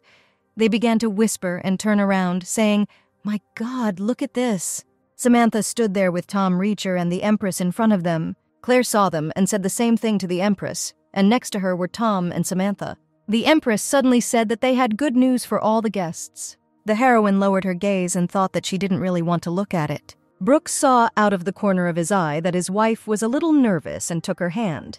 She didn't expect it at first, but then looked at him with gratitude. And she began to think about Brooks. It's interesting that this man, before the heroine went into the past, he also treated Samantha well as her. No, the girl thought. This is a stupid question. She already knows what happened and how. In half a year, Marquis Lawrence will kill the entire Bronson family, and he will also kill his wife from the Bronson family. The girl thought that she already knew how her life would end. The next day, the heroine walked in the garden and admired the flowers. Then Miss Ellis came up to her and said that the garden was very beautiful. The girl looked at her and asked why she came without saying a word. Ellis replied with a smile that she had come for an interview with the Lawrence Knights. She then said that she decided to come to her for a while and asked if she would mind if she became a vassal of the Lawrence family. Claire told her that she didn't mind at all and would even be glad. Ellis thanked her and bid her farewell, telling her to wish her well. The maid asked the mistress what she thought, whether Ellis would be taken or not. The heroine replied that she didn't even know if she would succeed. After some time, Claire and Ellis were sitting at the table and drinking tea. The heroine asked her what she thought, whether there would be a positive verdict. Ellis replied that few people could refuse such a capable person like her. Then the heroine answered well and said that she wanted to ask her if her husband's birthday was just around the corner, and she doesn't know what gift to give him. Ellis replied that this was not an easy task, because the Marquise was very difficult to surprise, and in fact, she had never given gifts to men except Elle. Then it suddenly dawned on Ellis, and she said, "Oh right, we can ask Elle." The heroine looked at her in bewilderment as to how they would ask him. And the knight said that he just arrived at the mansion today. Suddenly, Brooks came and asked if he could come in. Claire told him that he came early today, but they decided to go to the Engels mansion. She would like to meet Elle. Brooks became gloomy and asked if she had really decided to go to the Engels mansion. And he asked Claire what she wanted to talk to Elle about. The girl didn't know what to answer, not to tell him that she was going to Elle to ask what was the best gift to buy for Brooks. Then she told him that she just wanted to see him. "Don't worry," Ellis said. "I'll give you your wife back before evening." Brooks was seething with anger, then said that he would send a carriage for them to get there. Ellis said that there was no need to worry so much. They could have provided their own carriage. Brooks said no with a smile because he wanted to make sure he wouldn't be eating dinner alone. Ellis giggled and said that he seemed to feel lonely a lot. Claire intervened in their conversation and told Ellis that Brooks was just joking and that she should not fall for it. The heroine then smiled at her husband and said that she would be back soon. Brooks stood silently and watched his wife leave with Miss Ellis. Then Will told the owner that maybe it was time to admit it, and Brooks said no, he doesn't love her. And he asked, what is the reason for love? He doesn't have one. You can fall in love without a reason. He thought that maybe he still loved her, but he drove these thoughts away from himself and thought that this couldn't be true. What was wrong with him? Assistant Will looked at his master and thought, God, what a slowpoke he is. When Claire and Ellis were driving to the mansion, the heroine thought about something. Ellis asked her what she was thinking about. She replied that it was nothing. Then she decided to say that she thought Brooks looked strange and wondered what was wrong. Ellis asked her if she really didn't understand. The girl looked at her questioningly. Then Ellis said that the Marquise was jealous of her for Elle because the Marquis loved her very much. The girl replied that this was definitely not the case. The heroine began to think that he couldn't think like that. He was just playing the role of a good husband. Ellis suddenly asked her how the dance party went. She heard that Reacher had announced his engagement, and what was he even thinking about when he made such an announcement when Claire was also there? The girl told her that they wanted to show everyone their place. The royal family wanted to celebrate the reunion of Reacher and Bronson, so they wanted their power, Claire continued. Ellis told her that she said that as if it concerned her, and Claire replied that she was just sad about it. Of course, she was annoyed by the fact that she ran into Tom, and Samantha, living in the same house, had never really communicated with Claire before. Samantha always felt awkward being around her, but she was so small that Claire never got offended by her. And Ellis asked why she thought the Marquis didn't love her. She replied that she was the eldest daughter of the Bronson family and she was supposed to marry Lawrence. If Claire had married Tom, then Brooks would have proposed to Samantha. That's all. In other words, Brooks would have behaved exactly the same way the heroine ended up with her. Ellis said sadly that she didn't think it was like that, and the girl smiled at her and said that she knew for sure that this was so. Claire began to think that she actually became greedy the more time they spent together. The more she wishes she could become a little special for him. She already shows her greed by this. It's better not to even count on more. After all, she can die with a smile on her face. The heroine told Ellis that since she met Samantha, she can't think about it. It's strange, she really asked. Ellis said that this is normal because Brooks is her husband. And this is the first time she has ever heard Claire tell her something like that. And she is glad that they have become a little closer. Claire smiled and said she reminded her of Brooks. Ellis was surprised and asked how they were similar, and the heroine replied that they were similar because she was also a little strange. Why am I weird? I want an explanation, Ellis said, and Claire just laughed and thought about how she used to think Ellis had an ulterior motive when she said she wanted to be friends with her. But now the girl doesn't think about it, since she will die soon anyway. That's why she said that she doesn't mind being friends with her. And now Claire realizes how nice it is to be with Ellis. I wonder how she will feel when Claire dies. And the heroine became friends with her because she knew that her days were numbered. It was very selfish of her. Ellis stared at her with great curiosity, and the girl smiled and replied that one day she would tell her everything. And she also said that she would like that after she tells her this, she would pretend that she doesn't know anything. Ellis's words made her worry even more. Claire thought that she wanted everyone to think it was an accident. And she wants everyone to forget about the Lawrence family tragedy, to forget about her, to forget about all of this. They had already arrived at the mansion and were talking to Elle about the gift. He said, why not give Claire something she is good at doing? Ellis asked him if that was all he had to offer, and he replied that the best gift was a sincere gift. Ellis was shocked. She said that they already know this. Why did she bring Claire to the mansion then? Elle asked his sister and Claire for forgiveness, and the heroine told him not to worry. He helped her a lot. She thought about a gift that only she could give. The heroine came home and told the servant and assistant that she needed their help. They looked at each other, and Mason said displeasedly that of course he could help her in his free time, but why try so hard when the owner doesn't care about his day? On the contrary, Will was delighted and said that the owner would be very happy to receive a gift from her. The girl thanked them and asked them to keep this a secret from Brooks. Of course we won't tell anything, they said, and Claire left. A few days later, the heroine stood at the mirror and tried on a luxurious dress. Then Brooks came and said that she was very beautiful and that her appearance would outshine the bride and groom. The heroine replied that Samantha would be in charge today, and Claire would not attract attention. Actually, I thought that you would not go to the engagement, said the hero. Claire replied that she had no intention of going, but then changed her mind. I want to see for myself, the heroine said, and Brooks asked what she wanted to see. The heroine smiled at him and said, let's go. Brooks thought for a moment and realized that she seemed determined. And he too, like Tom, wants to see Samantha as his wife. And he wants to make sure that this is not a sweet nightmare, but reality. Wedding hall, Tom Reacher adjusts his suit and prepares for the groom's entrance. Samantha came to him and told him that he was very handsome today. He thanked her and said that she looked very good too. Samantha decided to tell him that her sister was coming today too. Tom asked why she should go if she would not sincerely enjoy this holiday. Samantha thought about her fiancé, that it seemed like he was a normal person, but in reality he was so narrow-minded, and why should she be with him? Tom's fiancé asked him if his headache bothered him anymore. He replied that no, he had been sleeping well lately and had no headaches. Samantha said with a smile that it was good and offered to straighten his tie.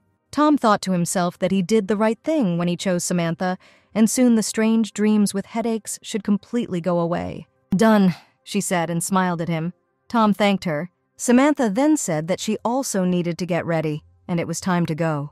The wedding hall, the ceremony takes place. Tom and Samantha exchange rings in front of witnesses and a spiritual representative. Tom puts the ring on her finger. She smiles and presses her hands to her chest. Then the bride and groom exchange vows of love and fidelity.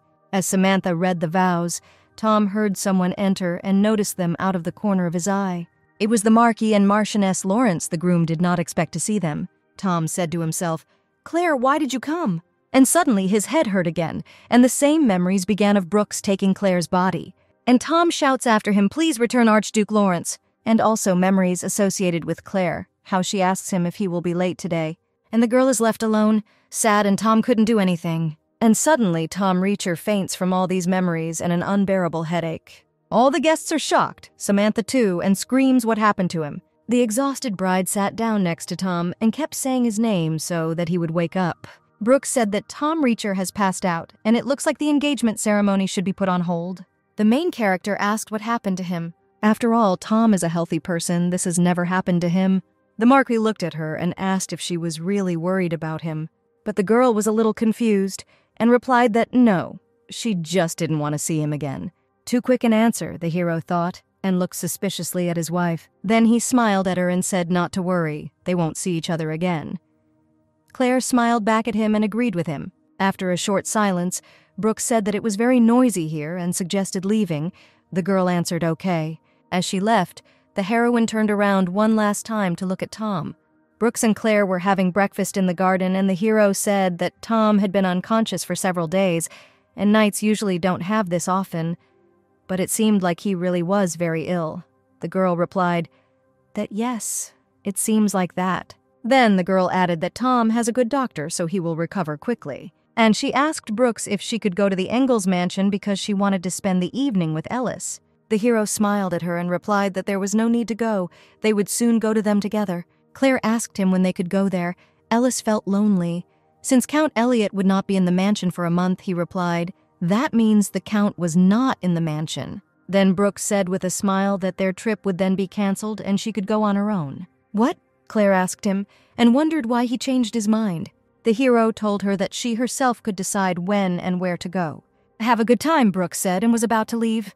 The girl just said okay and was left wondering what was wrong with him. Brooks Lawrence was walking and thinking that he'd been acting strange lately. Then he stopped and told himself that he needed to keep his distance from her. A few hours later, Brooks came down to the hall and saw his wife being helped to dress by maids. The hero asked her that they were already preparing for the trip.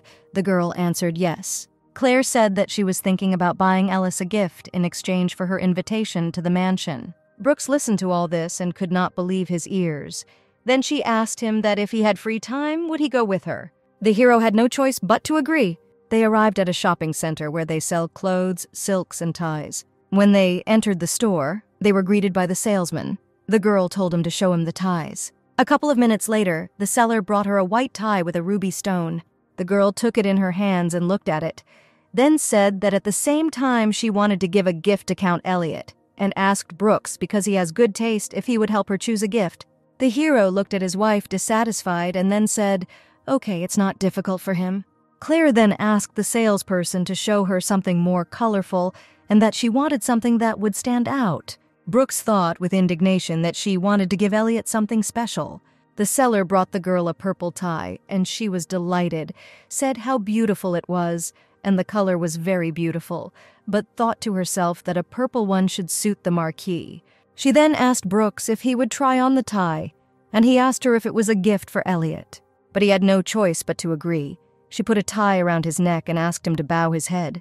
Otherwise, he was so tall. That's what the guy asked and tilted his head lower. The girl tied her tie and said, "Everything is ready. Now you can stand up straight." Brooks stood straight with a straight face. Meanwhile, Claire and the seller looked at him with delight and admiration.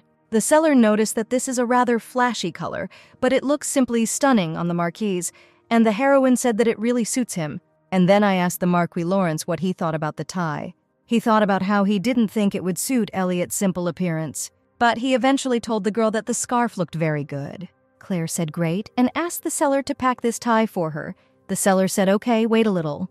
Brooks thought to himself that he hadn't lied because he hadn't said who exactly the tie would look good on. While they waited for the gift to be wrapped, the girl gave Brooks hats to try on, one by one. She then helped him try on different shoes. Finally, they left the mall, and the girl said with a smile that she had bought so many beautiful jewelry, and Brooks was walking behind with the boxes, a little dissatisfied. And he asked her if it was too much. She replied that it was quite a bit compared to how much money was spent on the last dance evening. Claire asked him if he didn't usually spend that much money. He didn't know what to answer and just remained silent. But I thought to myself that a dress for my wife and a gift for Elliot were completely different things. The heroine said that she seemed to have bought everything she wanted so they can return. "Good idea," the guy said, and they headed towards the carriage. The girl thought that Brooks seemed to have not figured out her plan. She looked at him and thought that today was April 1st, Brooks' birthday. The hero extended his hand to her and said with a smile, "Mrs., let's go home." Claire smiled back at the Marquis, extended her hand, and said okay. That same evening, the girl knocked on Brooks's office. He was sitting and studying some papers. When Claire came to see him, she asked him if he could spare her a minute. He stood up and said, of course, how can he not give time to his wife, and asked if something had happened. The heroine began to say that this was the case, and suddenly said that for this she needed a place where there was no light. And Claire asked the Marquis if he could go with her to the garden. At first he was a little surprised. Then, smiling, he said that he would take her to a better place. Brooks snapped his fingers and a glow swirled around them and a portal appeared. And a moment later they found themselves in some kind of garden. Claire opened her mouth in surprise. After the glow disappeared and the portal, the girl asked him where they ended up.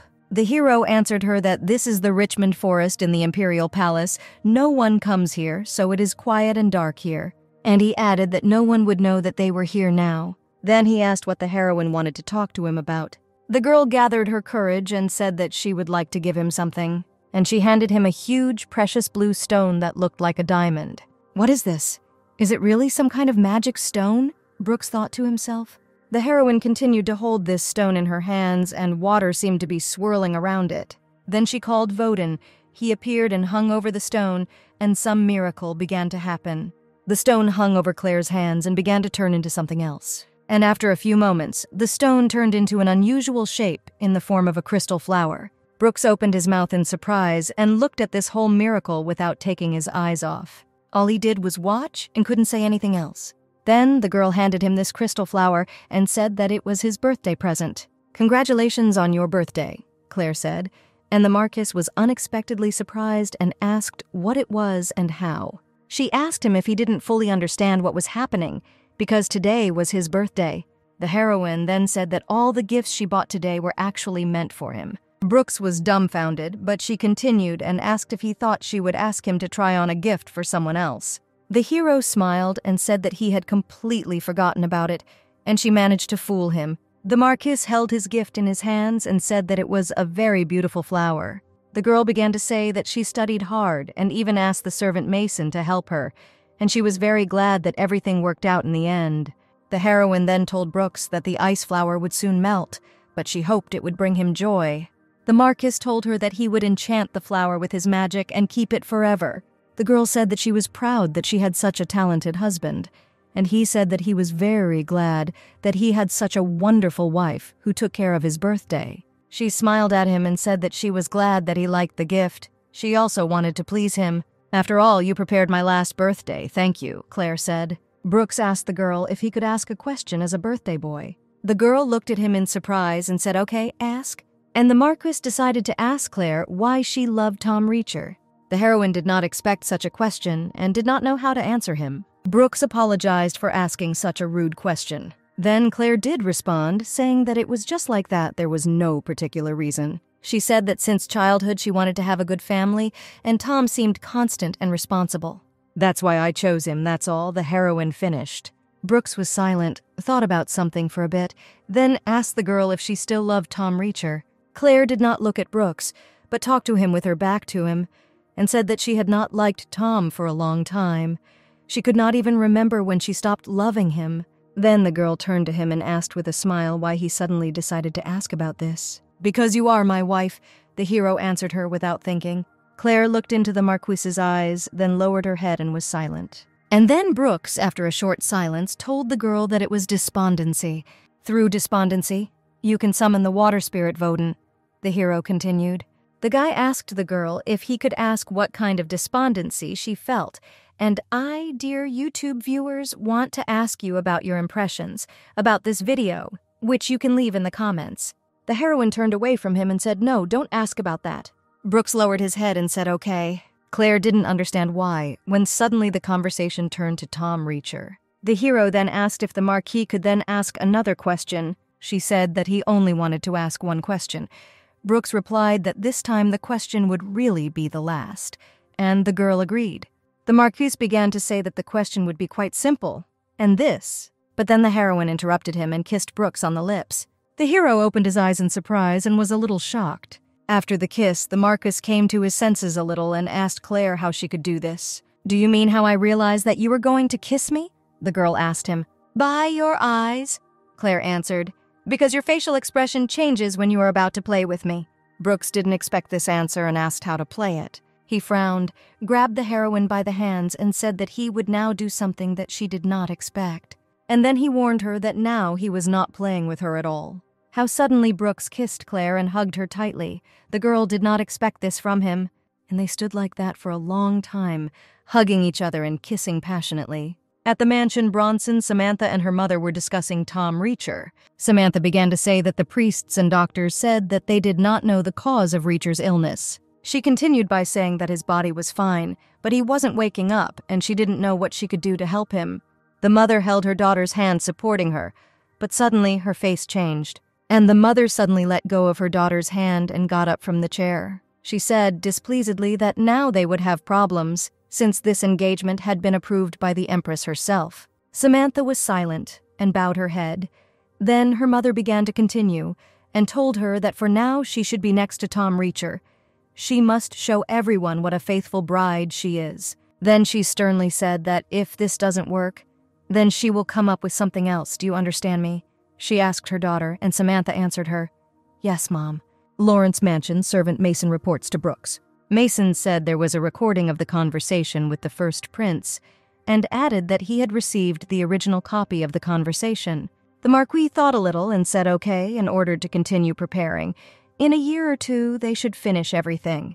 The servant said that they also found a woman similar to Madame. Mason continued that, in appearance and age, Viscountess Felguris is very similar to Madame. She has no family, so they quickly organize everything.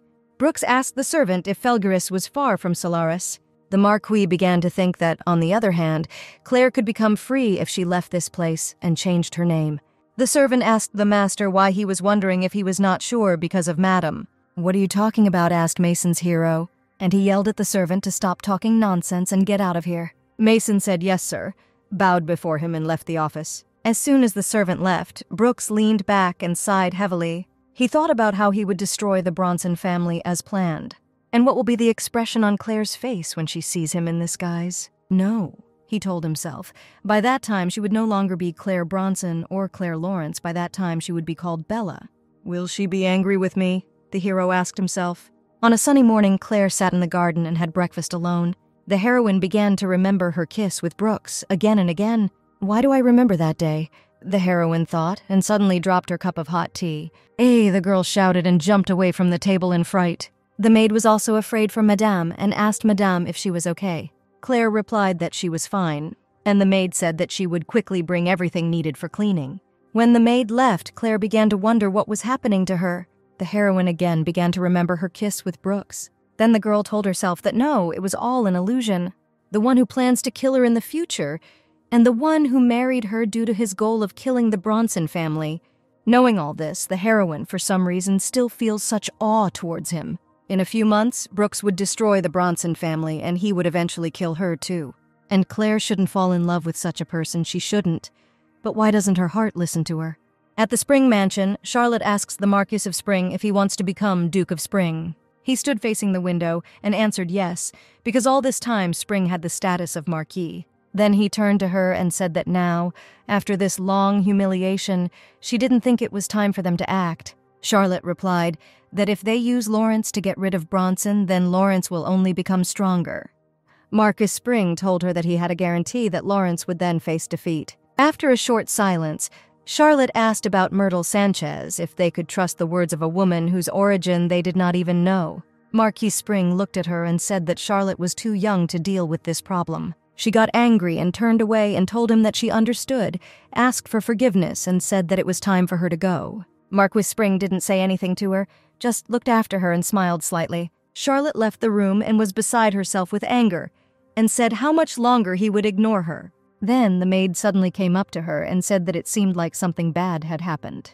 The maid came closer and said Charlotte Spring with a smile, and she looked at her and also said her name, Myrtle Sanchez. Charlotte came closer to Myrtle and told her not to be so presumptuous. She was just a servant. As Charlotte Spring began to walk away, Myrtle said after her that Emily Smith did not die of a heart attack. Miss Spring turned to her and looked at her in surprise, and she continued that Emily had in fact been killed. And soon Mrs. Lawrence will be in danger, Myrtle Sanchez said. Charlotte couldn't believe it and asked about Emily, if she had really been killed. The maid was about to leave about her business, but Charlotte detained her too and asked how she could believe her words. Myrtle replied that she could believe if she wanted or not. It was her will. Charlotte got furious and told her not to think that it was so easy with her. "I'm not like my father," Charlotte Spring shouted and left. Myrtle stayed and began to tell herself that she thought it would be very easy. Ellis Engels came to visit the main character at the mansion of the Marquis Lawrence. She bowed before the lady and said that from today she would join Lawrence's first squad.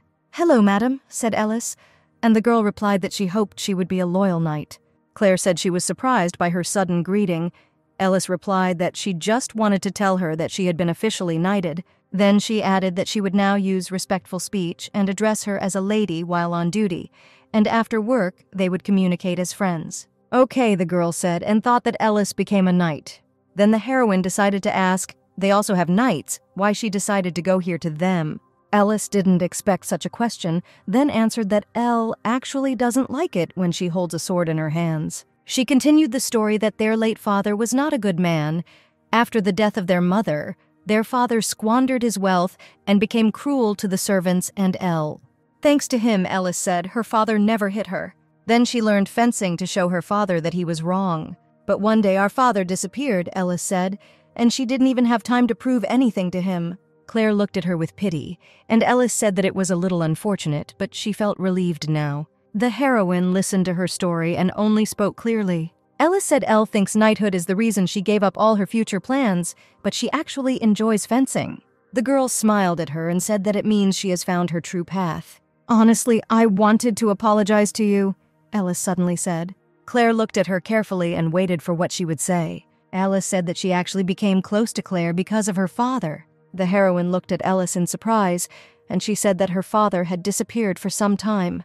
Then she continued that 10 years after his disappearance, he was officially declared dead. Ellis clenched her fists and told Claire that she herself had thought about killing him. "But someone told me that someone wanted to kill my father before me, and I wanted to make sure if it was true that my father died, and for what reason," she said. After the story, Ellis smiled after drinking tea and told Claire that she was not offended by the Marquis because he killed his father.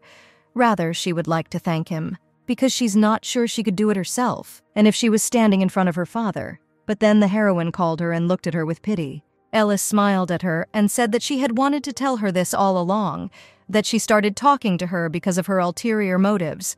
Then she raised her head and asked Claire if after all this, she would be her friend. "Of course I will," the heroine answered and smiled back at her.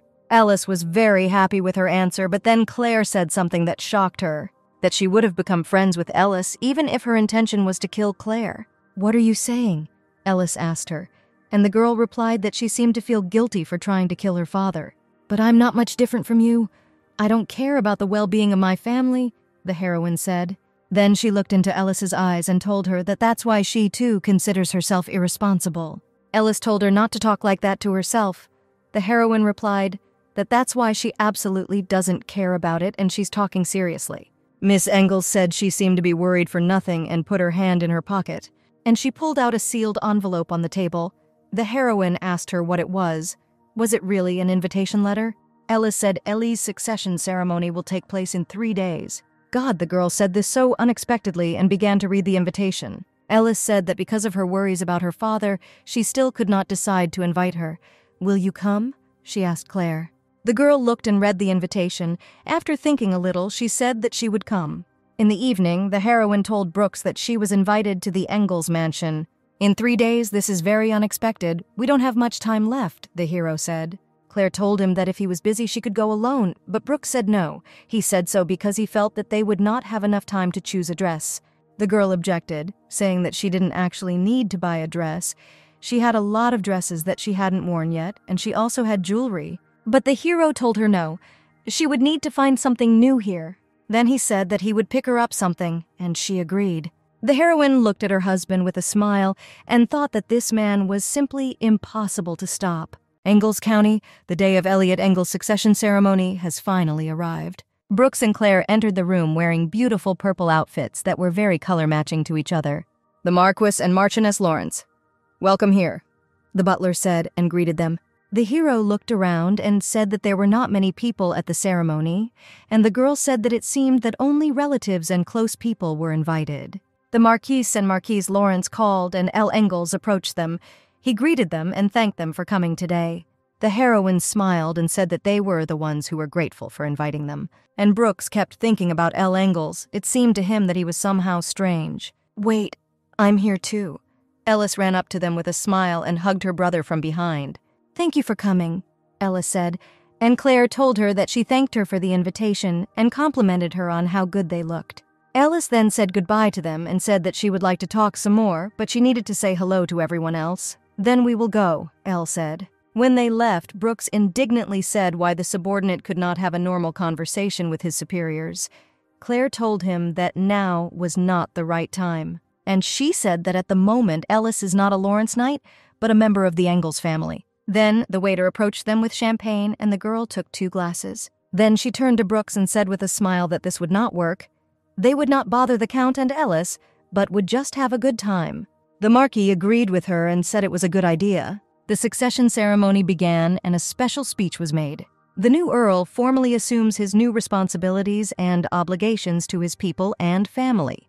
Count Engels receives a medal symbolizing his new position and power. Ellis looked at him with pride and clapped her hands. She was very happy for her brother. All the guests clapped and congratulated Count L. Engels on his new position. Brooks and Claire went out onto the balcony to get some fresh air, and suddenly the hero asks his wife that Count L is very handsome, isn't he? The heroine did not expect such a question and did not immediately know how to answer him. Then, after thinking, she said that today they stand out with their outfits. The Marquis asked her what she was saying because that was not what he meant. Then the girl said that it seemed that she and Brooks had different opinions. She must have strange taste. Taste asked her boyfriend, not understanding what she wanted to say by this. And the heroine continued that because, for her, there is a person who is more beautiful than Count Engels. Brooks didn't fully understand and started looking around, then said, "Wait, who is this person?" And Claire laughed and said, "Who does he want to find here?" And she continued to say that this man was standing in front of her now. She was talking about him. The hero was stunned and opened his mouth, then smiled at her. Then he told the girl that she had good taste, very refined taste. "Look at this face. Is there even one flaw in it?" Brooks asked her. She replied that yes, there is. It's your character. And the Marquis told her that she caught him. He's not very good at mental or healing magic, but that doesn't mean he can't use them. The girl said she didn't mean it, and Brooks coughed and said he understood.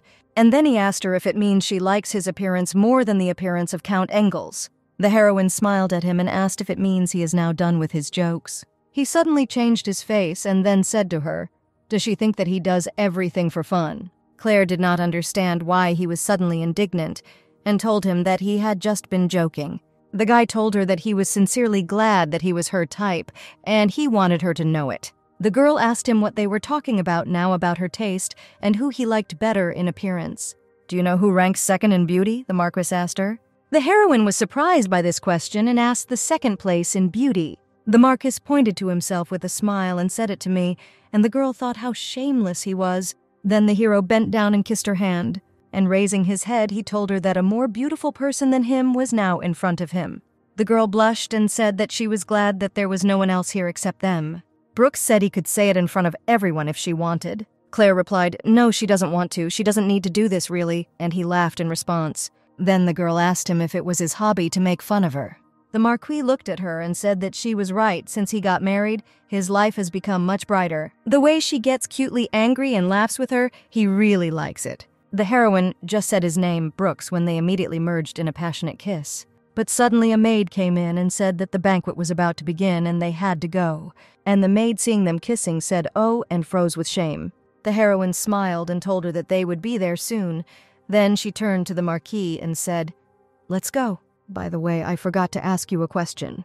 Brooks suddenly said and asked if she liked the new dress. She answered yes with a smile. "It's just wonderful." The hero proudly said that he was very glad that she liked the dress. In the hall, the tables were already set, but the guests had not yet sat down. Ellis came up to them with some girl and said, "Here you are." Ellis then said she wanted to introduce someone to her. "Miss Greta, say hello," Miss Engels said to the girl. "I am Greta from the family of Viscount Francis. I am glad to welcome you," she said. But then the maid called her, and Greta asked for forgiveness that she had to go, and apologized again for being rude. Claire told her that everything was fine. They would see each other again. "Miss is so good, isn't she?" asked Brooks and Claire Ellis. They didn't answer, but she continued, saying that Greta was a little busy today and had a lot of people to greet. Then Miss Engels turned to them and said that they were soon to be married. Claire and Brooks were shocked by this statement, and the hero told Ellis that he congratulated her and that he would need to prepare the knights to sing the anthem at the wedding. But now Ellis was in shock and asked what he was saying. Then Claire intervened in the conversation and told her that she didn't know what to say, but if it was her choice, then she would always support her. Ellis suddenly screamed, asking them what they were just thinking. "It wasn't about me, it was my brother Elle who would soon marry Greta," Ellis said.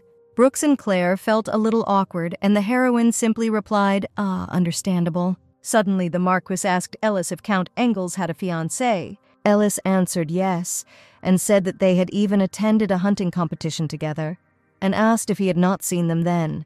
The hero couldn't believe it. They were together, even at hunting competitions, but he didn't see them, and his assistant Will had to tell him about it. And then Brooks realized that Will had deliberately not told him about it, and Claire and Ellis were looking at him in surprise. Then Miss Engels told him that he didn't seem to know that his brother had a fiancée. Ellis thought it was working out. In the end, Brooks was still worried about Elle, which means he was jealous. "It seems that the Marquis loves Claire very much," Ellis thought and looked at him. Then she wondered why Mrs. Lawrence didn't believe him. Late that evening, Brooks Lawrence sat in his office waiting for Will. When the assistant entered the office, the gentleman asked him with a false smile if he knew why Brooks had called him. The assistant hesitated, did not know what to say, and thought to himself that there could actually be many reasons. And the Marquis told him with a mysterious smile that Count L. Engels would soon get married. "So that's it. This is very good news," Will said, and added that it means they should pick up a gift in his name.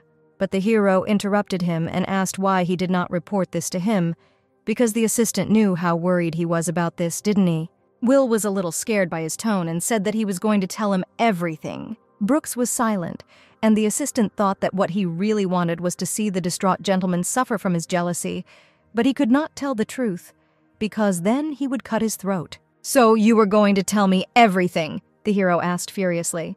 Will replied that yes, exactly. Every time he was going to tell him about it, the gentleman interrupted him, then got angry and left in anger. Then the assistant began to complain that this was impossible. If he did not listen to his subordinates, he would be called a dictator. Brooks listened silently, and Will ended by saying that Madame might not like it. "Why are you suddenly talking about Claire?" the Marquis asked the assistant, and he replied that who would like the fact that he expresses everything, but does not listen to others. And he also said that now he only behaves this way with his subordinates, but if he doesn't change anything, then in the future it will spread to his friends and family. Brooks thought for a bit, and then said that he remembered how many times he tried to tell him something. And Will, standing behind the gentleman, clenched his fist and thought it worked. "Are you really going to tell me about this?" the Marquis asked. And the assistant answered, "Of course, who would want him to be jealous, that is, to do extra work?" Brooks looked at him, then closed his eyes and said, "Okay, I'll believe you." The assistant smiled at him and said, "Thank you very much." Then he suddenly exploded and asked the gentleman if he really thought that he would say that to him, because he called him at such a late time, also just because he could treat his subordinates like that, and said that he should apologize to him. Brooks listened to him and told him that he would increase his salary by 20%, and next month he would receive a bonus in the form of 1,500 gold pieces. Will began to thank him and said that as a faithful servant he would serve him even more faithfully. One day Claire was sitting in her room reading a book and drinking tea. Suddenly a maid knocked on her door and said that a guest had come to see Madame. "At such a late hour, I wonder who came," her heroine asked. The maid said that Tom Reacher had come to see her. Claire was a little shocked and wondered why Tom came to her. Tom sat opposite the heroine on the sofa and recalled his childhood. He stands and looks at the bed where his mother lies. The doctors shout that the bleeding does not stop. Quickly bring hot water, but it is too late. The child survived, but the mother died. Little Tom looks on with tears in his eyes and cannot believe it. Then Tom's father comes in and shouts, "Wife, what happened? How could this happen?" His mother died after giving birth. He was then 4 years old. He saw his mother lying bleeding. And little Tom's father and the servants cried bitterly. He was very young then and did not understand what was really happening. He saw his newborn brother cry, and from that day his world changed completely. After Tom's mother passed away, his father inherited the Reacher family title. Little Tom decided to go into the garden and talk to his father, but he could not overcome some fear within himself. And just as he was about to leave, his father called him and told him that he did not want to become a duke. When Tom turned to face him, his father continued that he should not be ashamed of being the heir to the Reacher family title, and told him to try to become the head of the family. Then, after a short pause, he told his son that he would only need to do this. Little Tom, leaving him, thought how helpless and indifferent his father was. He had never been close to him. And Tom doesn't love the newborn child because he killed his mother. The Reacher family now existed only in photographs. And this portrait of his mother, he doesn't remember his mother's face, but that's okay, because here he can see her in the portrait. 3 years later, at one of the gala balls, little Tom was introduced to Claire Bronson. He was told that little Claire, like him, belongs to the Duke's family, so they think that they will get along. When the girl raised her head and looked at him, and Tom saw her face, he was simply amazed. She reminded him of his mother. He then smiled at her, extended his hand and said hi to Claire. "Let's be friends."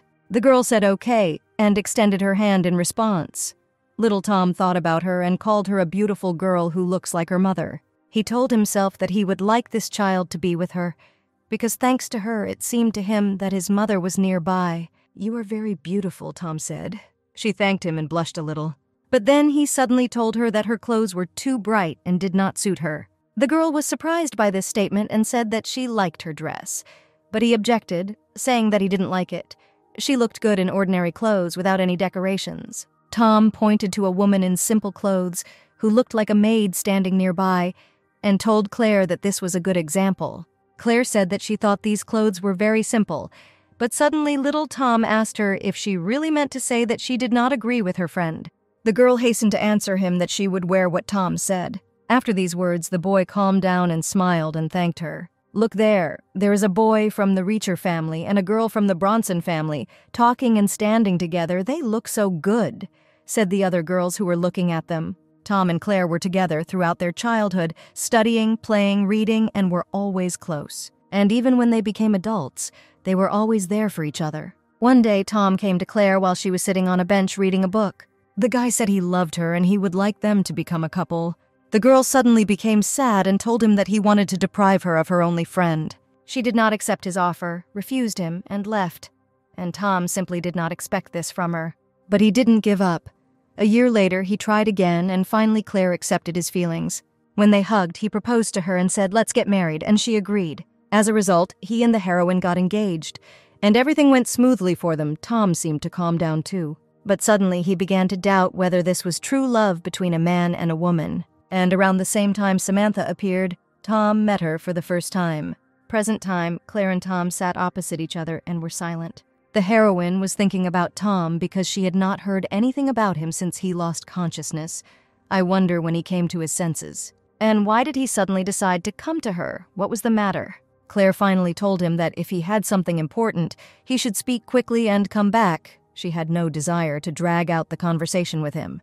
Tom suddenly became furious and said that her words were too harsh. Wasn't she glad to see him? The heroine asked him why she should be happy. Now he is Samantha's fiancé.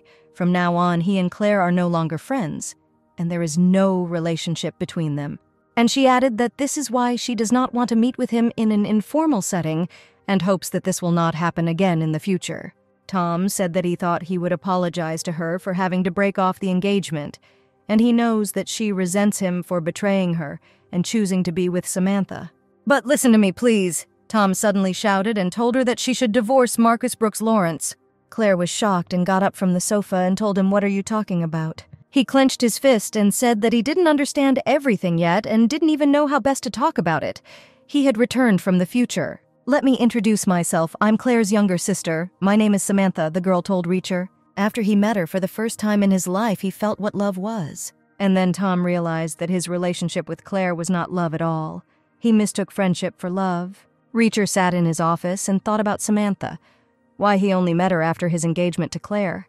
That golden hair that Claire doesn't have, that beautiful dress and that shy smile like a spring flower, he really likes it all. And Tom wants it all to be his, to have Samantha, but he can't afford to break off his engagement to Claire. After the breakdown of the marriage, he doesn't even want to think about how she will move away from him, or even leave. Claire should always be by his side, no matter what, because she replaces his mother, because she is his family. Therefore, it is necessary to make sure that she is the first to dissolve the marriage, but contrary to his wishes, the wedding is not canceled. Claire asked Reacher how he liked her dress for the banquet, whether it was too simple. He was silent and thought about something of his own, without even listening to her, and then she said, "Absolutely. You don't like flashy dresses." Then she thought that it might be too modest for a banquet, and asked him what he thought he liked better. Reacher didn't hear her, and the heroine called him loudly again, and he finally looked at her. She asked if he was listening to what she said. She asked which dress suited her best. Tom told her to wear what she usually wears, something modest. There is no need to wear something flashy because of some banquet. And he told her to stop asking him stupid questions. Claire answered well. She put on something simple, as Tom said. They sat together at the banquet and looked at the beautiful and radiant Samantha. Time passed, he was still Claire's husband, and Samantha became Brooks Lawrence's wife. Tom was drinking alcohol endlessly, and Claire came up to him and told him to stop drinking. "Why are you drinking?" she asked. But suddenly he yelled at her and told her to leave him alone, as she could nag him already on their wedding night. "Now I am your husband, and all you have to do is obey my words," Tom told her. And he shouted that she should not touch him unnecessarily, and Claire only quietly answered, "Yes, okay." Tom sat down on the chair and said, "Damn, it's all because of Claire. It's because of her that he can't be with Samantha. Claire is to blame for this, who insisted on marriage. She knows how he feels for Samantha." Over time, Tom's dissatisfaction only grew. It was unbearably painful for him to realize that Samantha had left for someone else before he tried to woo her. And one day, the news came that Samantha was dead. Tom yelled at Claire that it was all her fault, and it was all because she refused to marry Lawrence. And if it weren't for her, now this innocent girl would be in his arms. It's all Claire Bronson's fault. Samantha died because of her. It rained that day. He remembers everything he said to Claire that day. And all that resentment and anger, he remembers all this perfectly. But most importantly, he never apologized to Claire. A girl very similar to Samantha told Reacher that this woman was not guilty of anything. It was Brooks Lawrence who destroyed Bronson, and Mrs. was just lucky to survive. Wasn't that what the girl asked Tom? He looked at her and asked what she meant. It was his fault. She replied that of course not. The girl said that it was Lawrence's fault, but several years had already passed, so she asked him to relax. He had suffered enough during all this time. Tom smiled and said that she was lucky that she looked like Samantha.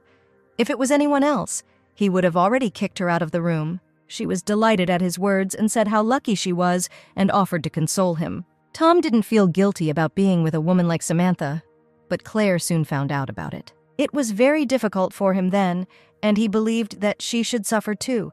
because Claire should feel guilty for Samantha's death. The main character stood at the window and asked the maid, "Tom will come again late today." The maid was silent, and the girl said that she understood everything. But Claire, despite what Tom did, always remained nearby, as did the portrait of his mother hanging on the wall near the stairs on the second floor. The heroine was always by Tom's side, no matter what, and replaced his late mother. But one rainy night, Claire suddenly committed suicide. Our days, Assistant Will came running to Mr. Brooks Lawrence out of breath, and he told him where he was. Otherwise, he was looking for him everywhere. The Marquis did not show it and continued to straighten his suit. Then asked why he shouted so much. What happened there? Assistant Will told him that Tom Reacher had arrived at the mansion and that Madame was now communicating with him. Brooks became furious and started yelling at Will, telling him how he could have let an intruder in, and asked him that he had decided to die for dereliction of duty. The assistant said that as far as he knew, Reacher got in by overpowering their men. The soldiers, fearing the consequences, did not dare to stop the heir to the title of Duke of the Richer family. And in the end, Madame told Tom to come in. Assistant Will finished his story. Brooks looked at him angrily, and he said that Madame had a couple of secret escorts, so he didn't think that her life was in danger right now. "Is there no threat now?" the Marquis asked, and put on his jacket, then said that he himself would take full responsibility. The hero snapped his fingers and called a teleport and disappeared from the room in an instant.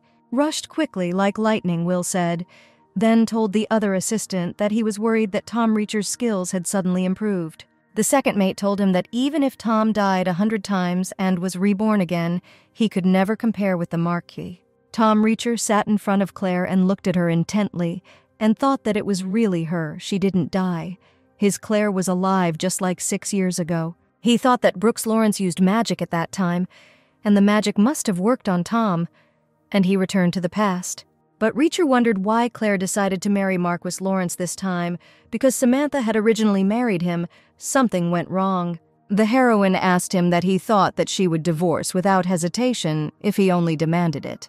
And she also asked him to tell her why he wanted her to divorce Marquis Lawrence. Tom, after thinking a little, told her that this was because the Marquis would make her unhappy. The girl asked him why, and he replied that because he did not marry her for love. At first, the heroine, after listening to him, fell into a kind of stupor, but after a few seconds she burst out laughing and could not stop. He asked her what was funny about what he said, and she replied that after a long time, he just decided to tell her this. Claire looked at him and told him that not everyone marries for love, like he and Samantha. "Many nobles enter into arranged marriages, so don't bother me any more about this topic," she continued. Tom could not say anything, but only listened to her with incomprehension, and she asked him if that was all he wanted to talk about. If so, then let him return. No matter how she lived, it had nothing to do with him. Reacher got angry, got up and started shouting that this affected him too. The girl told him to get away from her. Tom kept shouting that she wasn't like this before. She always smiled tenderly at him and spoke to him in a soft tone. And he told her that she had never been as cold as she is now. Why is she now not the same as before? Why has she changed? The girl answered him that yes, she had changed, but his feelings had also changed. Why then couldn't she change? Tom told her that he had apologized to her for being with Samantha, and he regretted it. Claire said she didn't want to hear it and didn't want to see him anymore and told him to get out of there.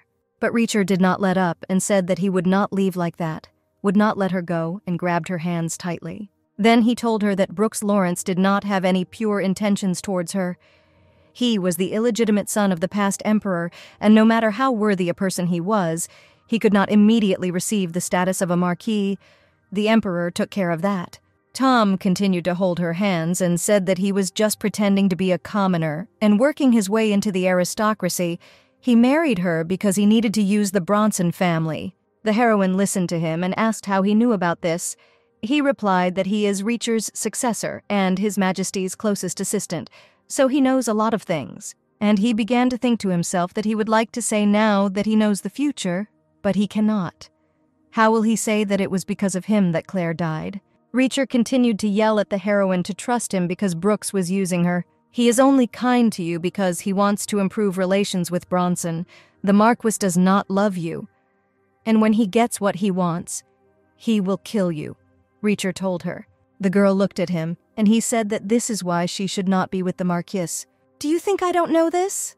Claire asked him and said that she got married already knowing about it. Tom was furious and couldn't believe it, and asked her what she was saying. Did she really know that Marquis Lawrence was the Emperor's illegitimate son?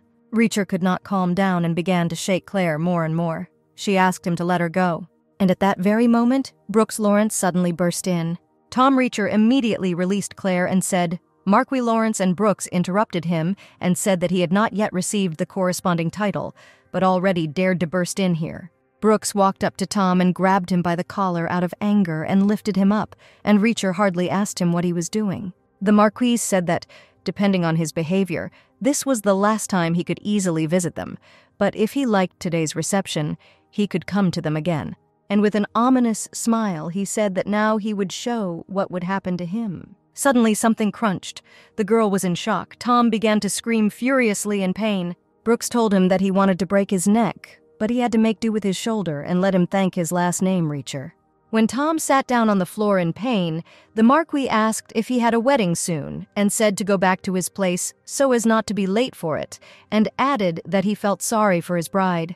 Reacher tried to get up and shouted at him, "You, Lawrence," and wanted to say something else, but Brooks interrupted him, and he said, "Okay, it's none of my business anyway," and wished him a good trip back. Then the Marquis conjured a portal, the whole room lit up, and Reacher immediately disappeared. The girl opened her mouth in surprise and told the Marquis that Tom had disappeared in an instant. Brooks asked her if she was hurt. Claire replied that she was fine. The Marquis looked at her wrists and saw the marks and bruises that Tom had left, and told her that she was not okay. The girl told him that the wound would soon go away, so that he wouldn't worry. Brooks told her that all wounds in this world go away over time, or rather, their visible part goes away. The guy looked at her and asked if she would allow him to cure her, and the heroine agreed. After a few minutes, he said that was it. There were no traces left, and he was very glad that the potion helped. The heroine thanked him, then lowered her head and thought. Claire began to remember Tom Reacher, how he held her hands, shook her with all his might, and how it hurt her. Suddenly, the Marquis told the girl that he would like to ask her for something. Then he took and kissed her hand and said that he wanted her to appreciate her body. She should take care of herself. Appreciating her as if she were the most valuable diamond in this world. He would really like that. The heroine wanted to tell him something, but he interrupted her and said that if someone behaves badly towards her, then let her get angry, swear, and break ties with this person, and he added that she should never tolerate such treatment again. Claire looked at him gratefully, then lowered her head and said okay. Half an hour later, they were sitting and drinking wine. Brooks asked her if Tom had told him anything about him. The heroine answered yes. This was what was discussed. He said that the Marquis was the illegitimate son of the Emperor. The guy looked at her but didn't say anything, and then she told him that she didn't know how Reacher knew about it. Then she said that if he didn't want her to talk about it, he could kill her. Brooks was surprised by this statement and asked her not to say such terrible things. She apologized and said that it was just a joke. "I can't laugh at such a joke," he said, folding his arms over his chest. Then he began his story, saying that he didn't even know where to start.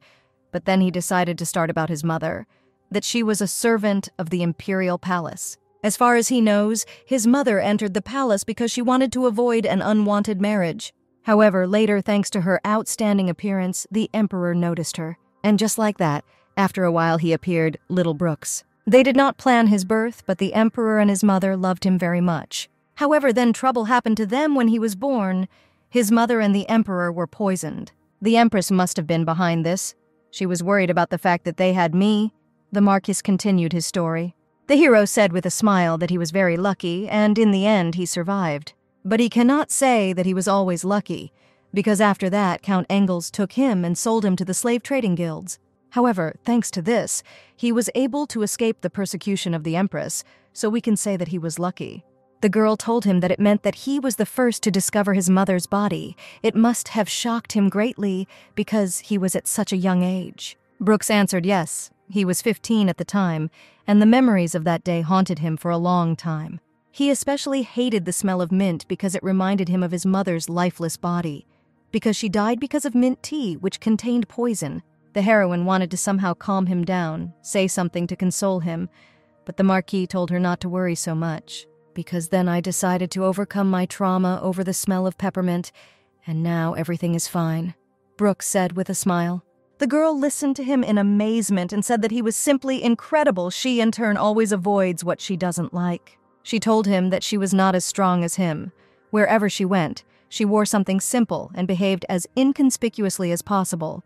The same goes for her family. To avoid being hated, it is better to do nothing, so Claire tried to make herself loved, but she gave up in advance. Then she laughed and said that after hearing his story, she realized that she was wrong. The Marquise answered her that she was not wrong, she was just a different person. She smiled and answered him, and laid her head on his shoulder, and they sat like that for the rest of the evening. Brooks Lawrence sat in his office at his desk, thinking, while heavy rain fell outside the window. He thought that in the end their conversation led nowhere. Now Claire knows that he is an illegitimate son, and how much she still knows. Does she know that Bronson is his enemy, unfortunately? He never asked anything. The Marquis leaned back in his chair and said that when he sees Claire, he cannot utter a word. He doesn't want to see her sad, and doesn't want to tell her anything that might upset her. And the reason why he behaves this way with her is perhaps because he fell silent and did not speak further. Then he turned to Chloe and asked her if she knew this would happen, and so she asked him to make a promise. Chloe told him that he had to kill Bronson, then this child would be free, and if she wanted to leave, then he should let her do it. And she said that she believed that he would make her happy. 9 years ago, the Imperial Palace, Second Prince Elvis called Bruxamillion, and he tells him that it's time to return home, otherwise his mother Elizabeth will worry. Bruxamillion replied to the prince that he need not worry, because he was already 15 years old and was no longer a child. Elvis laughed and said that no matter how old he gets, he will still remain a child to his parents. The second prince then asked him if he remembered what he told him. They would see each other again next week. Little Brooks got up from the table and told him, "Okay, he will wait for him here until next week," he shouted, and ran away. "Your Highness the second prince, are you okay?" the maid asked Elvis. He asked her what she was talking about. The maid said that this child was unclean and should not be near him. The second prince got angry and told her not to say that Brooks already has to constantly hide from everyone, which is why he has no friends, and it is not his fault that he was born an illegitimate child. He asked the maid that if he also treated him badly, then who would even communicate with him? "But Your Highness, Her Majesty will be upset if she finds out about this," the maid said with concern. Elvis said that it's true. Mom can't stand the fact that there is an illegitimate son. Because of this, I feel sorry for him even more, and he doesn't know how long these two can live. Little Brooks returned home and greeted his mother, who was sitting on the sofa doing embroidery. She turned to him and told him to come closer to her. He asked her not to talk to him like a child. His mother replied that she remembered that her prince was already 15, and the maid standing near her mother began to giggle. Elizabeth hugged her son and said that this child had grown into such a handsome prince, and she was very proud of him. Brooks said to his mother, and she interrupted him and said in a whisper that a little more, and he would soon become an emperor. Then she showed what she was sitting and embroidering and told him, "Look, I embroidered a coat of arms for your future robe, which you will wear at the coronation." She explained that this was the imperial coat of arms and could only be worn by the imperial family. If he becomes the emperor, then she can also wear it officially, and then no one will dare to touch her. Then she looked carefully at her son and told him that he should become the emperor, not the father, but he would protect her. "Do you understand me?" Elizabeth asked Bruxamillion, and he just answered Mom and looked into her eyes. Everyone knows that Elizabeth is just a mistress, and her son is an illegitimate child, so he did not inherit the Solaris surname. The maids giggled, and one of them said that an illegitimate child could never become an emperor, and the second added that that was why the emperor never visited them. How long will it take little Brooks, he thought, and clenched his fist. Every day his mother's illness progresses, and he can't do anything about it. All he can do is hide from everyone and calm down his beloved mother. "What are you talking about? Why should I join Bruxamillion to commit a rebellion? What is the point of me doing this?" Second Prince Elvis shouted. And he added that little Brooks was not plotting any treason, and asked the first Prince Travis from whom he heard this. The first prince sat in a chair and, smiling sarcastically at him, asked if he really thought there was no point in doing this. He was not sure. And he told Elvis that he is the second prince, and by right he follows Travis to the throne. Even his mother supports him, so he has no chance of becoming emperor. Elvis was dumbfounded, and Travis continued, saying that this is why Elvis decided to entice a naive and obedient child to sit on the throne and rule it in secret from everyone. Everything is quite logical. The second prince shouted that this was nonsense. He didn't do anything like that, but Travis told him that many people had already seen him spending time with this boy, and he said that's why, with these witnesses and what he told his father, he thought that his father would believe him and not Elvis. The second prince did not know how to respond to this, and then the first prince told him that if he gave up the right to inherit the throne, he would keep his mouth shut, thereby saving his life. Elvis asked about the right to inheritance, stuttering, and Travis told him that he told him not to communicate with that illegitimate child, but he saw him in secret from his mother and now let him see how everything turned out. Your unnecessary sympathy has trampled your bright future.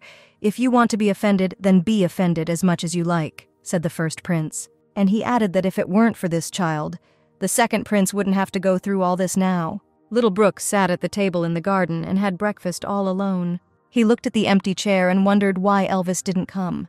Maybe something had happened to him. Maybe he was busy with work, so he couldn't come. Yes, most likely that's the case, he thought.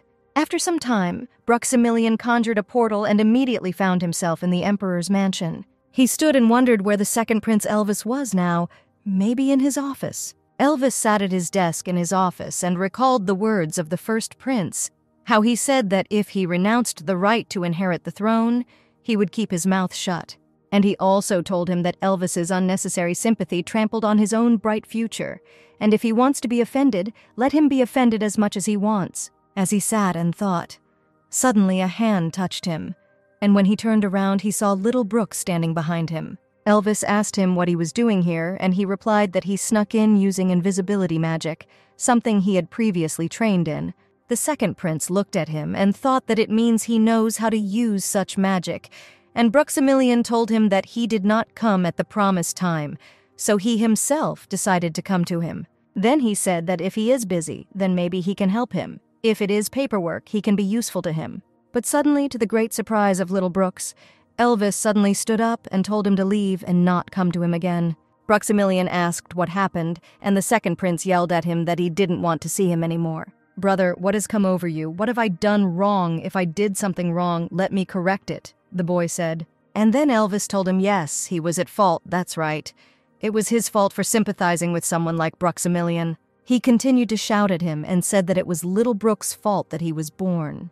And the second prince ruined his life by getting entangled with him. His existence is a sin in itself. Tears welled up in the boy's eyes, and he told him, "Brother Elvis, what are you saying?" And he answered him so that he should not pretend that he did not understand anything. It was all because of his mother, Elizabeth. Then he added that he was aware that she wanted to make her son emperor. Little Brooks replied that it was not like that at all. His mother had a mental illness, and she wasn't serious about it. But Elvis said that she really said that. Did he think that anyone would believe that the mistress who seduced the emperor and gave birth to an illegitimate child would not want to take over the throne? And he continued to say with anger that Helga and Bronson know about the nonsense that his mother is talking about, and there are also witnesses among the palace servants. Bruxamillion listened to all this with tears in his eyes, but Elvis still did not let up and told him that now the boys blame him for treason, and in order to avoid reprisals, he must give up the right to sit on the throne, and all this is because of him. The boy began to cry and said that he was not plotting treason. He had no such thoughts. It was enough for him that he and his mother could live in peace. "I wanted a quiet life, so I deliberately hid my magical abilities," said little Brooks. And Elvis opened the doors and was about to leave, but suddenly told him that if he really wanted this, then he needed to shut his mother's mouth. And at the end, he added that sooner or later he and his mother would be killed, so let him return back and accept his fate. Bruxamillion was left alone and could not believe what had just happened, what his brother, the second prince, said. He thought that maybe this was all a nightmare. After all, he and Elvis immediately became friends at the first meeting. He always thought so. Count Engels was sitting in his mansion in his office and drinking wine, waiting for the guest. When she came in, he said welcome to her with a smile. The imperial servant Meryl Vamp came to him. She asked the count for what issue he called her. He told her that he had been waiting for her and was glad that she had finally come to him. Meryl said he knew how busy she was and hoped he understood how hard it was for her to get here. The Count apologized and said that he called her because he had good news. She asked him what other good news. He said that the Emperor was hiding a mistress, and on top of everything else, he had an illegitimate child. Meryl was dumbfounded and asked if the Emperor really had a mistress and a child. Count Engels asked if anyone knew his mistress. This is Elizabeth Green. This is the one who Meryl Vamp hated so much while studying at the academy. She said wow and added that this is very unexpected news.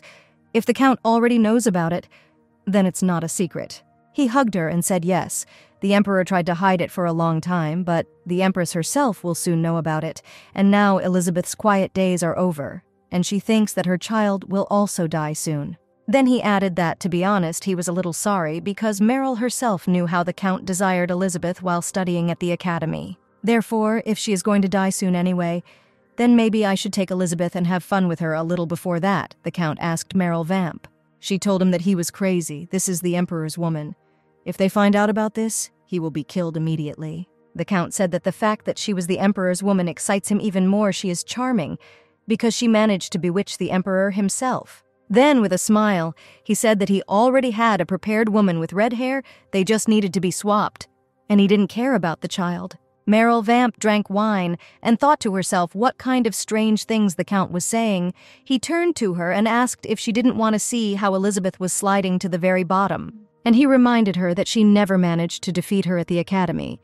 Doesn't that make her angry? She looked at him silently, and the Count said that of course she would get something for this. After the end of this matter, he would give her 70,000 gold, and she would live under a different name, like you, he asked her. Meryl thought for a while and replied, "Okay, I agree." Little Brooks walked home and remembered Elvis's words that they wanted to execute him and his mother. He had to do something. He had to protect his mother. Must protect her from the Empress, and he is the only one who can do this. No one dares to threaten his mother.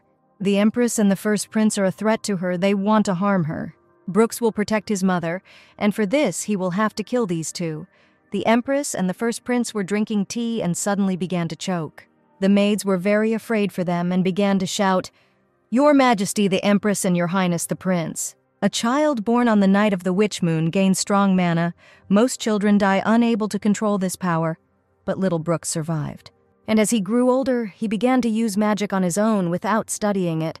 Ancient people ignorant of magic called children born on the night of the witch moon demons. Then it turns out, thought little Brooks, that he is a demon. He approached the Empress and the Prince lying on the floor and wondered if they were dead, because he didn't even have time to think that he wanted to kill them. Did he really do it? Suddenly, a servant fell to the ground next to him in fright and said to Prince Bruxamillion, "What are you doing here?" The boy looked at her and thought. It turns out she sees him. The magic of invisibility ended, and he asked her if she knew him. She covered her mouth with her hands and thought, damn it, why did I say that? He came closer to her and said, "You are the one I saw several times in the palace, and you, Meryl Vamp, studied with your mother at the academy." Little Brooks looked at her and said that if she knew him, then nothing could be done. Meryl knelt down and began to beg the boy not to kill her. She would not tell anyone that she saw him today. Then she raised her head and said that she would not tell anyone anything until her death and hoped that he would change his mind because she knew Elizabeth. Brooks hugged her and said okay, but she shouldn't tell anyone. Nothing of what was happening should leak out. "It's clear to you that he asked Meryl," she answered, "okay. I won't tell anyone," and ran away. The boy was left alone and thought it was good that it happened so. He didn't have to kill anyone else. The second prince sat in his office, leaning back on his chair, and thought that the Empress and her elder brother had unexpectedly died. What happened? He wondered. Who killed? Maybe one of the nobles, although they are not strong enough to pull off such a thing. Either way, his brother is gone, he told himself. Then little Brooks suddenly appeared and with a smile asked Elvis if he liked his gift. He looked at the boy with surprise, and he asked him why he was here. He seemed to have a lot of work. The second prince was furious and shouted at him why he had come here again and what gift he was talking about. Then it dawned on him, and he asked Brooks if it was he who killed the Empress and brother. The boy clapped his hands and said with a smile that, as expected, he was very quick-witted, and told him that everything was right. It was all his doing. And he admitted that it turns out that he can use not only the magic of invisibility. "And what will you do next? Kill me?" the second prince Elvis asked him. Bruxamillion answered him that he should not thank him, because he wanted to put him on the throne. The second prince asked him how to get to the throne, but the boy just smiled at him and told his brother not to forget that he had helped him, and he added that he would make Elvis emperor. But if he forgets about this, his heart will immediately stop. Bruxamillion walked and thought about the words he said to his brother that there was no turning back. But what should I do next? I'll think about it later. So much has happened today, he told himself. And he said that he was too tired. He wanted to meet his mother as soon as possible, and he wanted to relax in her arms. The boy entered his mother's room and called her, then asked why her lights were off and where all the servants were. He couldn't understand what was happening. It smelled like mint. He wondered if it was mint tea. It's strange that Mom doesn't usually drink mint tea. Little Brooks came closer to the chair and saw his mother's hand sticking out under the sheet on the floor. "Mom, what's wrong with you? You spilled all the tea. Wake up, Mom. You are the mother of the future emperor," the boy said. He began to cry and say that she couldn't lie on the floor like that. "It's dishonorable, Mom." Bruxamillion began to tell her that he had such a hard day today and he got hurt to protect her. He did something he didn't want to do. He sat on his knees in front of her and said that was why he wanted to see her so much. Therefore, he said, and began to cry even more and began to say, "Hug me. Mom, please, Mom." The boy lay down on the floor next to his mother and began to whine and call for his mother. Suddenly, Count Engels came into the room and said, "Damn, this is not what we agreed on. Why did everything go the other way? Why is the child alive instead of Elizabeth?" He stood and cursed and said, "Idiot, what have you done?" Little Brooks lay and thought who this man is. He doesn't know him, he just wants to rest. The next morning, the boy woke up tied with chains in some kind of cart, looked around and asked where he was. The man who was sitting in front and driving the horse turned to the boy and said, well, he finally woke up. Then he asked that he was probably wondering where he was, and said that this was a slave cart. It was Count Engels who sold the boy to him. Little Brooks sat and thought who this Count Engels was, and the man continued and said that he did not know who this boy was, but now he was just a slave. But he doesn't have to worry since he's handsome, he won't do any dirty work. Then the man said with a smile that usually children in slavery die quickly. But such a handsome man like him can last for several years. Or if he likes it himself, he can teach him the secret of survival. Bruxamillion looked at his handcuffed hands and thought that he was now a slave. A certain Count Engels found him and sold him. He thought about what would happen next. Then he eliminated these thoughts that it was better not to think about it. He didn't care. His mother died, and he didn't care if he died like this. The man called the boy, but he did not answer anything and lay down, and then he said that the boy was very boring. Little Brooks had already been brought to the market, and a seemingly powerful woman and a man approached them. The woman said with a smile that she would give 100,000 gold for this child. The man who was selling the boy suddenly asked her if she was Chloe Waldorf and told her, okay, take the boy. Then, taking his money and leaving, he told her that he hoped she would like the boy. Chloe looked at Bruxamillion and said that she could smell his body and ordered the servant Mason to take and wash the boy, then return him to the meal. Chloe Waldorf was already sitting at the table in the living room and having dinner. The servant came in and told the lady that he had brought the child. She looked at the boy and said that after bathing he looked so handsome, as expected from her trained eye. Then she ordered Mason to sit him down at the table and asked the boy that he hadn't eaten properly yet, so let him eat first. They served him a huge steak with vegetables. He began to eat and asked what they wanted to do with it. Then he said that if she wanted to use him as a toy for entertainment, then she should know that he could not give her what she wanted so much. Chloe smiled at him, drank wine, and said that he was still so small. Then she said that it looked like she would have to teach him a lot, and she needed to start with his manner of speech. In the end, this woman did not get him into bed. Instead, she taught him arithmetic. She also taught me how to use a sword and magic. Chloe then taught him dancing, etiquette, manners, and also taught him how to interact with people. Bruxamillion suddenly asked her why she was teaching him this. Shouldn't she just teach him how to behave in bed? Chloe hit him over the head with her smoking pipe and told him, "Hey boy, you think too much of yourself. You're too young to warm my bed." He touched his head where she had hit him and wondered how long she would continue to treat him like a child. Suddenly, Chloe told him that she was joking. She had a reason why she decided to train him. She stood up from her chair and said that she actually knew who he was. He was Prince Bruxamillion. The boy said that she was an incredibly smart person, since she was able to recognize the prince in some slave. Then he asked why she brought him here knowing who he was. It was quite risky. Chloe looked at him and said that he's a very greedy child because he wants to get power, strength, and money.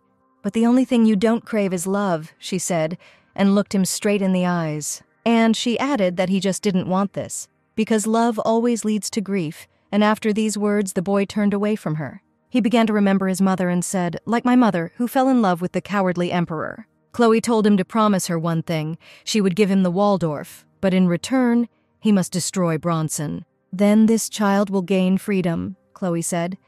But Bruxamillion did not understand which child he was talking about and asked her if she was accidentally talking about the Bronson family child. She told him not to be so impatient, she would tell him everything slowly. Then, with a smile, she began to tell that this is a very old story. Waldorf gave birth to a girl named Angelina Waldorf. And that's where the story ends, Chloe said and put out her tobacco, then asked him if he promised he would do it. He was a little shocked and said it wasn't easy to believe, but he also didn't think she was lying. Then, after thinking, he shouted, "Okay." He promises her that he will do it and added that he hates traitors who go back on their words, so he swears on his soul. But in return, I will get everything the Waldorf family has, Bruxamillion told Chloe. I have to do this to Claire, and I'm not asking you to understand me, he said. Chloe told him to repeat the following words after her. I swear Claire Bronson will be safe. He told himself that he would do this. He would take revenge on everyone who made him this way, and he would no longer live in fear and hide from everyone. Time passed, and after Chloe's death, the hero became the head of the Waldorf family and changed his name to Brooks Lawrence. And thanks to his many exploits, he was called to the imperial city of Solaris. Brooks had already been to the castle and, looking at the pen, said that it was difficult to find such a high-quality item. As expected, high-quality items were used in the imperial palace. I really like this. Can you give it to me, Brother Elvis? Said the hero. Elvis was shocked. He did not expect to meet him and said to Bruxamillion, What are you doing here? Then he said, No, wait, what do you want? Brooks told him, Oh my God, Brother Elvis is all you can say to your little brother you haven't seen in 9 years. Then he said with a smile that he had come such a long way to meet him and he must not have recognized him because he changed his name. Elvis asked him if it was he, Brooks Lawrence, who owned the Waldorf. The guy answered correctly, and he was disappointed because he thought that his brother would recognize him right away. Brooks said that in any case he is alive and he is here to meet his brother. It seems that he has not forgotten his words and is very happy about it. And he added that he doesn't need this fountain pen. It looks good, but it's garbage. Garbage whose only beautiful wrapper is. Brother Elvis couldn't believe it and said to himself, He's back. Bruxamillion is back. A grand gala ball was held in the great hall of the imperial palace. As soon as Brooks Lawrence entered, everyone began to whisper and say, Look, the head of the Waldorf family has come. And there was also talk that this time he should receive the title of Archduke. He is very good at entrepreneurship, and they discussed how handsome and capable he is. A man approached him and said, Why not cooperate with their family? Their family has a very good piece of land. Brooks didn't listen to him, but just thought how annoying it was. But suddenly he saw a girl with long brown hair and said to himself that this was the Claire Bronson Chloe was talking about. The hero looked at her and thought how these clothes don't suit her. They look shabby. And he heard that she is engaged to Tom Reacher, but why is she wearing such clothes? Brooks began to watch Claire and Tom as he held her hand and said something nervously. The hero grinned and thought that it looked like Tom Reacher didn't want other men to look at her. She's definitely Chloe's relative, he told himself. But in any case, he thought, he promised Chloe that he would help her. Brooks felt that he didn't need to get involved in Claire Bronson's business because she liked Tom, so he thought it would be okay since when she got married, she wouldn't have anything to do with the Bronson family. But Claire said to Brooks on the balcony, Please marry me, but don't fall in love with me, and he said okay. It was a marriage of convenience, without love, and they both believed that they did not need love. Then he wanted to give her a new identity with which she could live in peace, and thanks to which she would not be associated with the Bronson and Lawrence families. Brooks thought this would be enough to keep his promise to Chloe, but the hero would really like it to be so. At a time when he should have strengthened his relationship with Reacher, he should have been restrained. But he was so angry that he couldn't stand it and Claire's injuries on top of that. She said that there was nothing wrong with it. But for some reason, every time she hides her pain, Brooks begins to get angry. After all, the heroine looks so sad, but he doesn't want to see her sad face. He wants to protect her smile. The Marquise wondered when he had become so attracted to her, and said that he would need to tell Will to put aside all matters related to Bronson. The maid told Miss Samantha that Madame had ordered her to only eat a couple of spoons of soup today. Since her fiancé has passed out, she must show that she has no appetite at all because of this. Samantha told the maid, "Okay, you can take everything." Then she lay down on the floor and began to wail for how long she had to do this, and also for some man whom she doesn't love at all. After all, she only managed to flirt with him a little, and he immediately fell head over heels in love with her, and even if her mother said to be with him, she still doesn't need such a carefree and heartless man. Samantha sat down and said how she would like to go somewhere far away again and never come back alone, but unfortunately, this will not happen. Suddenly, the nanny came running to her with the words, "Miss Samantha, we are in trouble." The girl got scared and asked what happened. Had her mother really made a fuss? The nanny said that was not the point, but that it was about postponing her engagement to Reacher. Duke Reacher sat in the garden as usual, tending to his flowers, and asked the servant, "Tom went to the Devil's Ridge again." The servant replied that yes, he lost his temper and went there to the mountains. The Duke shook his head with displeasure and said that everyone in the family is adequate, and only he is always doing something strange. He knew Tom wasn't good enough, but he appointed him as his successor based on his sword skills. However, he broke off his engagement to the eldest daughter of the Bronson family, then decided to get engaged to another girl. And then, without saying a word, he ran away to the Devil's Mountain Range. "I'm not going to take this anymore," said Duke Reacher. Then he told the servant to tell the Bronson family that they were going to postpone the engagement. Afterwards, the Duke thought that Tom was not capable of holding this title, and he was going to pass the title on to his younger brother Michael. At this time, Tom found himself on Devil's Mountain, in the middle of a dense forest. Heavy rain was pouring and wolves began to surround him. "Damn, they don't end," Reacher said. He told himself that he should return to Claire as soon as possible. She must not know Brooks Lawrence's true intentions. Tom got into a pose to fend off with his sword if one of the wolves attacked him, thinking to himself that if he had known that everything would turn out like this, he would have married her right there. After all, Brooks Lawrence's real goal is to destroy the Bronson family. "I won't let him kill Claire!" Tom shouted furiously, "no matter what the cost, even if he has to sacrifice his knighthood. I will free Claire from Brooks Lawrence's death grip," he said, and swung his sword, then shouted furiously that he would do anything to make her love him again. Claire and Brooks were having a meal, and the hero told her with a smile that he wanted to go on a trip with his wife. The girl was very surprised and asked what kind of trip and where. Brooks replied that a lot has happened lately. They need a change of scenery and go to the suburbs. "What do you think?" he asked her. She didn't know what to answer at first.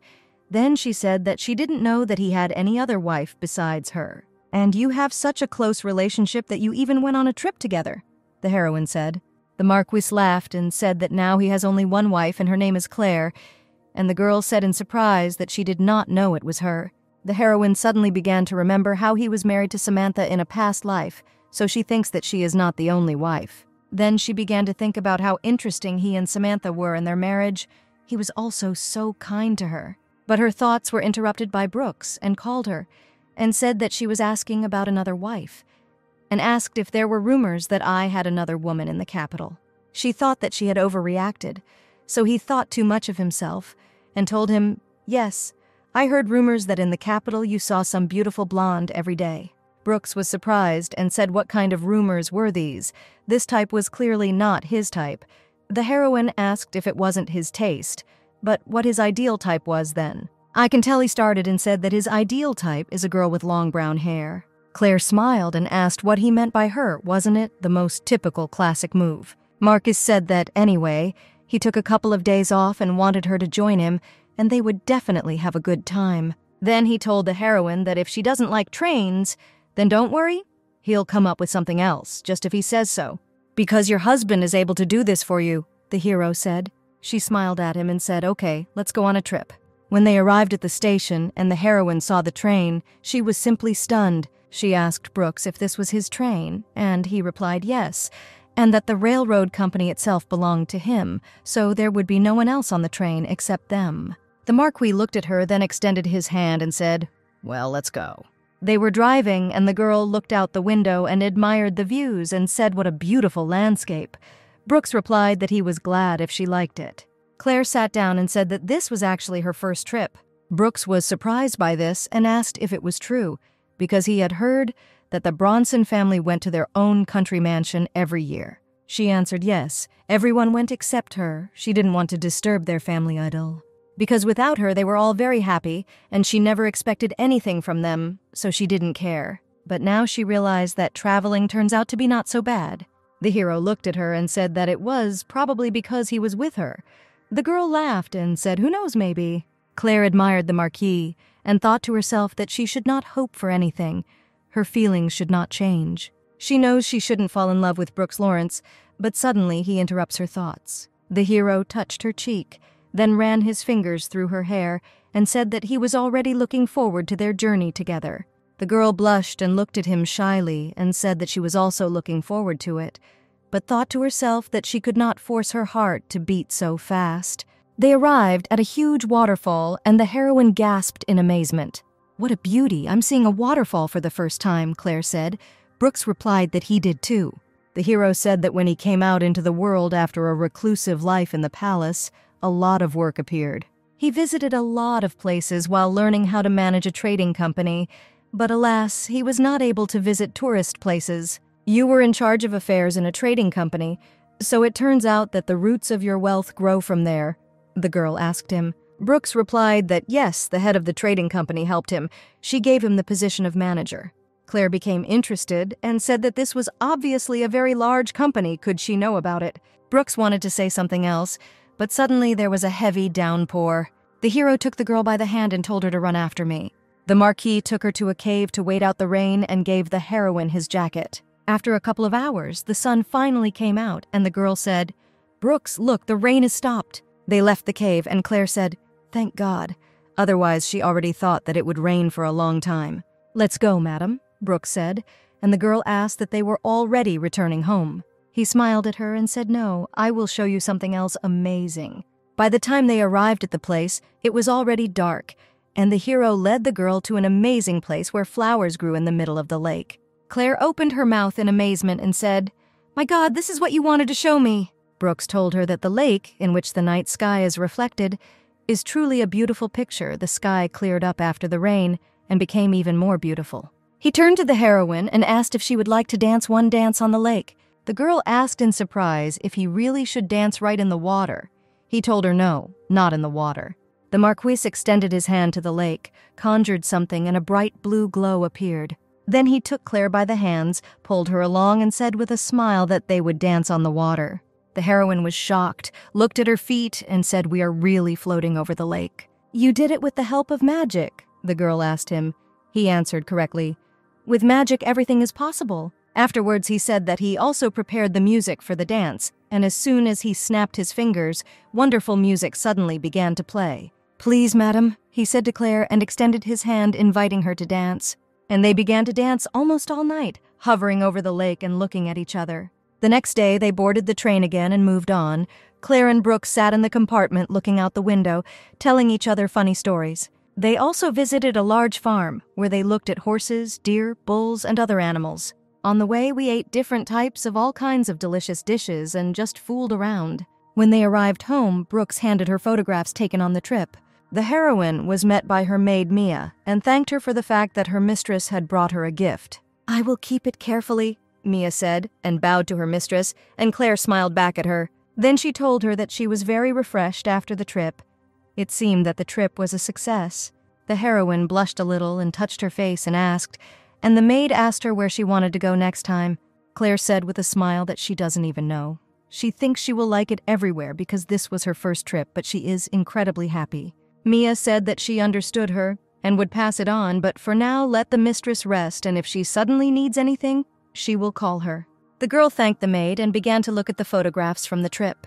Then she told herself that she wanted to go on a trip again, but then she blushed and thought, "Well, I'll give it to you. I just returned from the trip, and I'm already thinking about a new one." Suddenly, a strong wind blew, and she looked towards the window and thought about the interesting time when they managed to open the window. Then she went to the window and thought why only this window was open. Maybe Mia forgot to close it. But suddenly she saw that there was a strange note on the windowsill. The heroine took the note and wondered where it came from. The note said, "Brooks Lawrence will destroy the Bronson family. Come alone to the appointed place." The girl was furious and began to think, then looked around. I wondered and began to wonder who the hell could have left this note.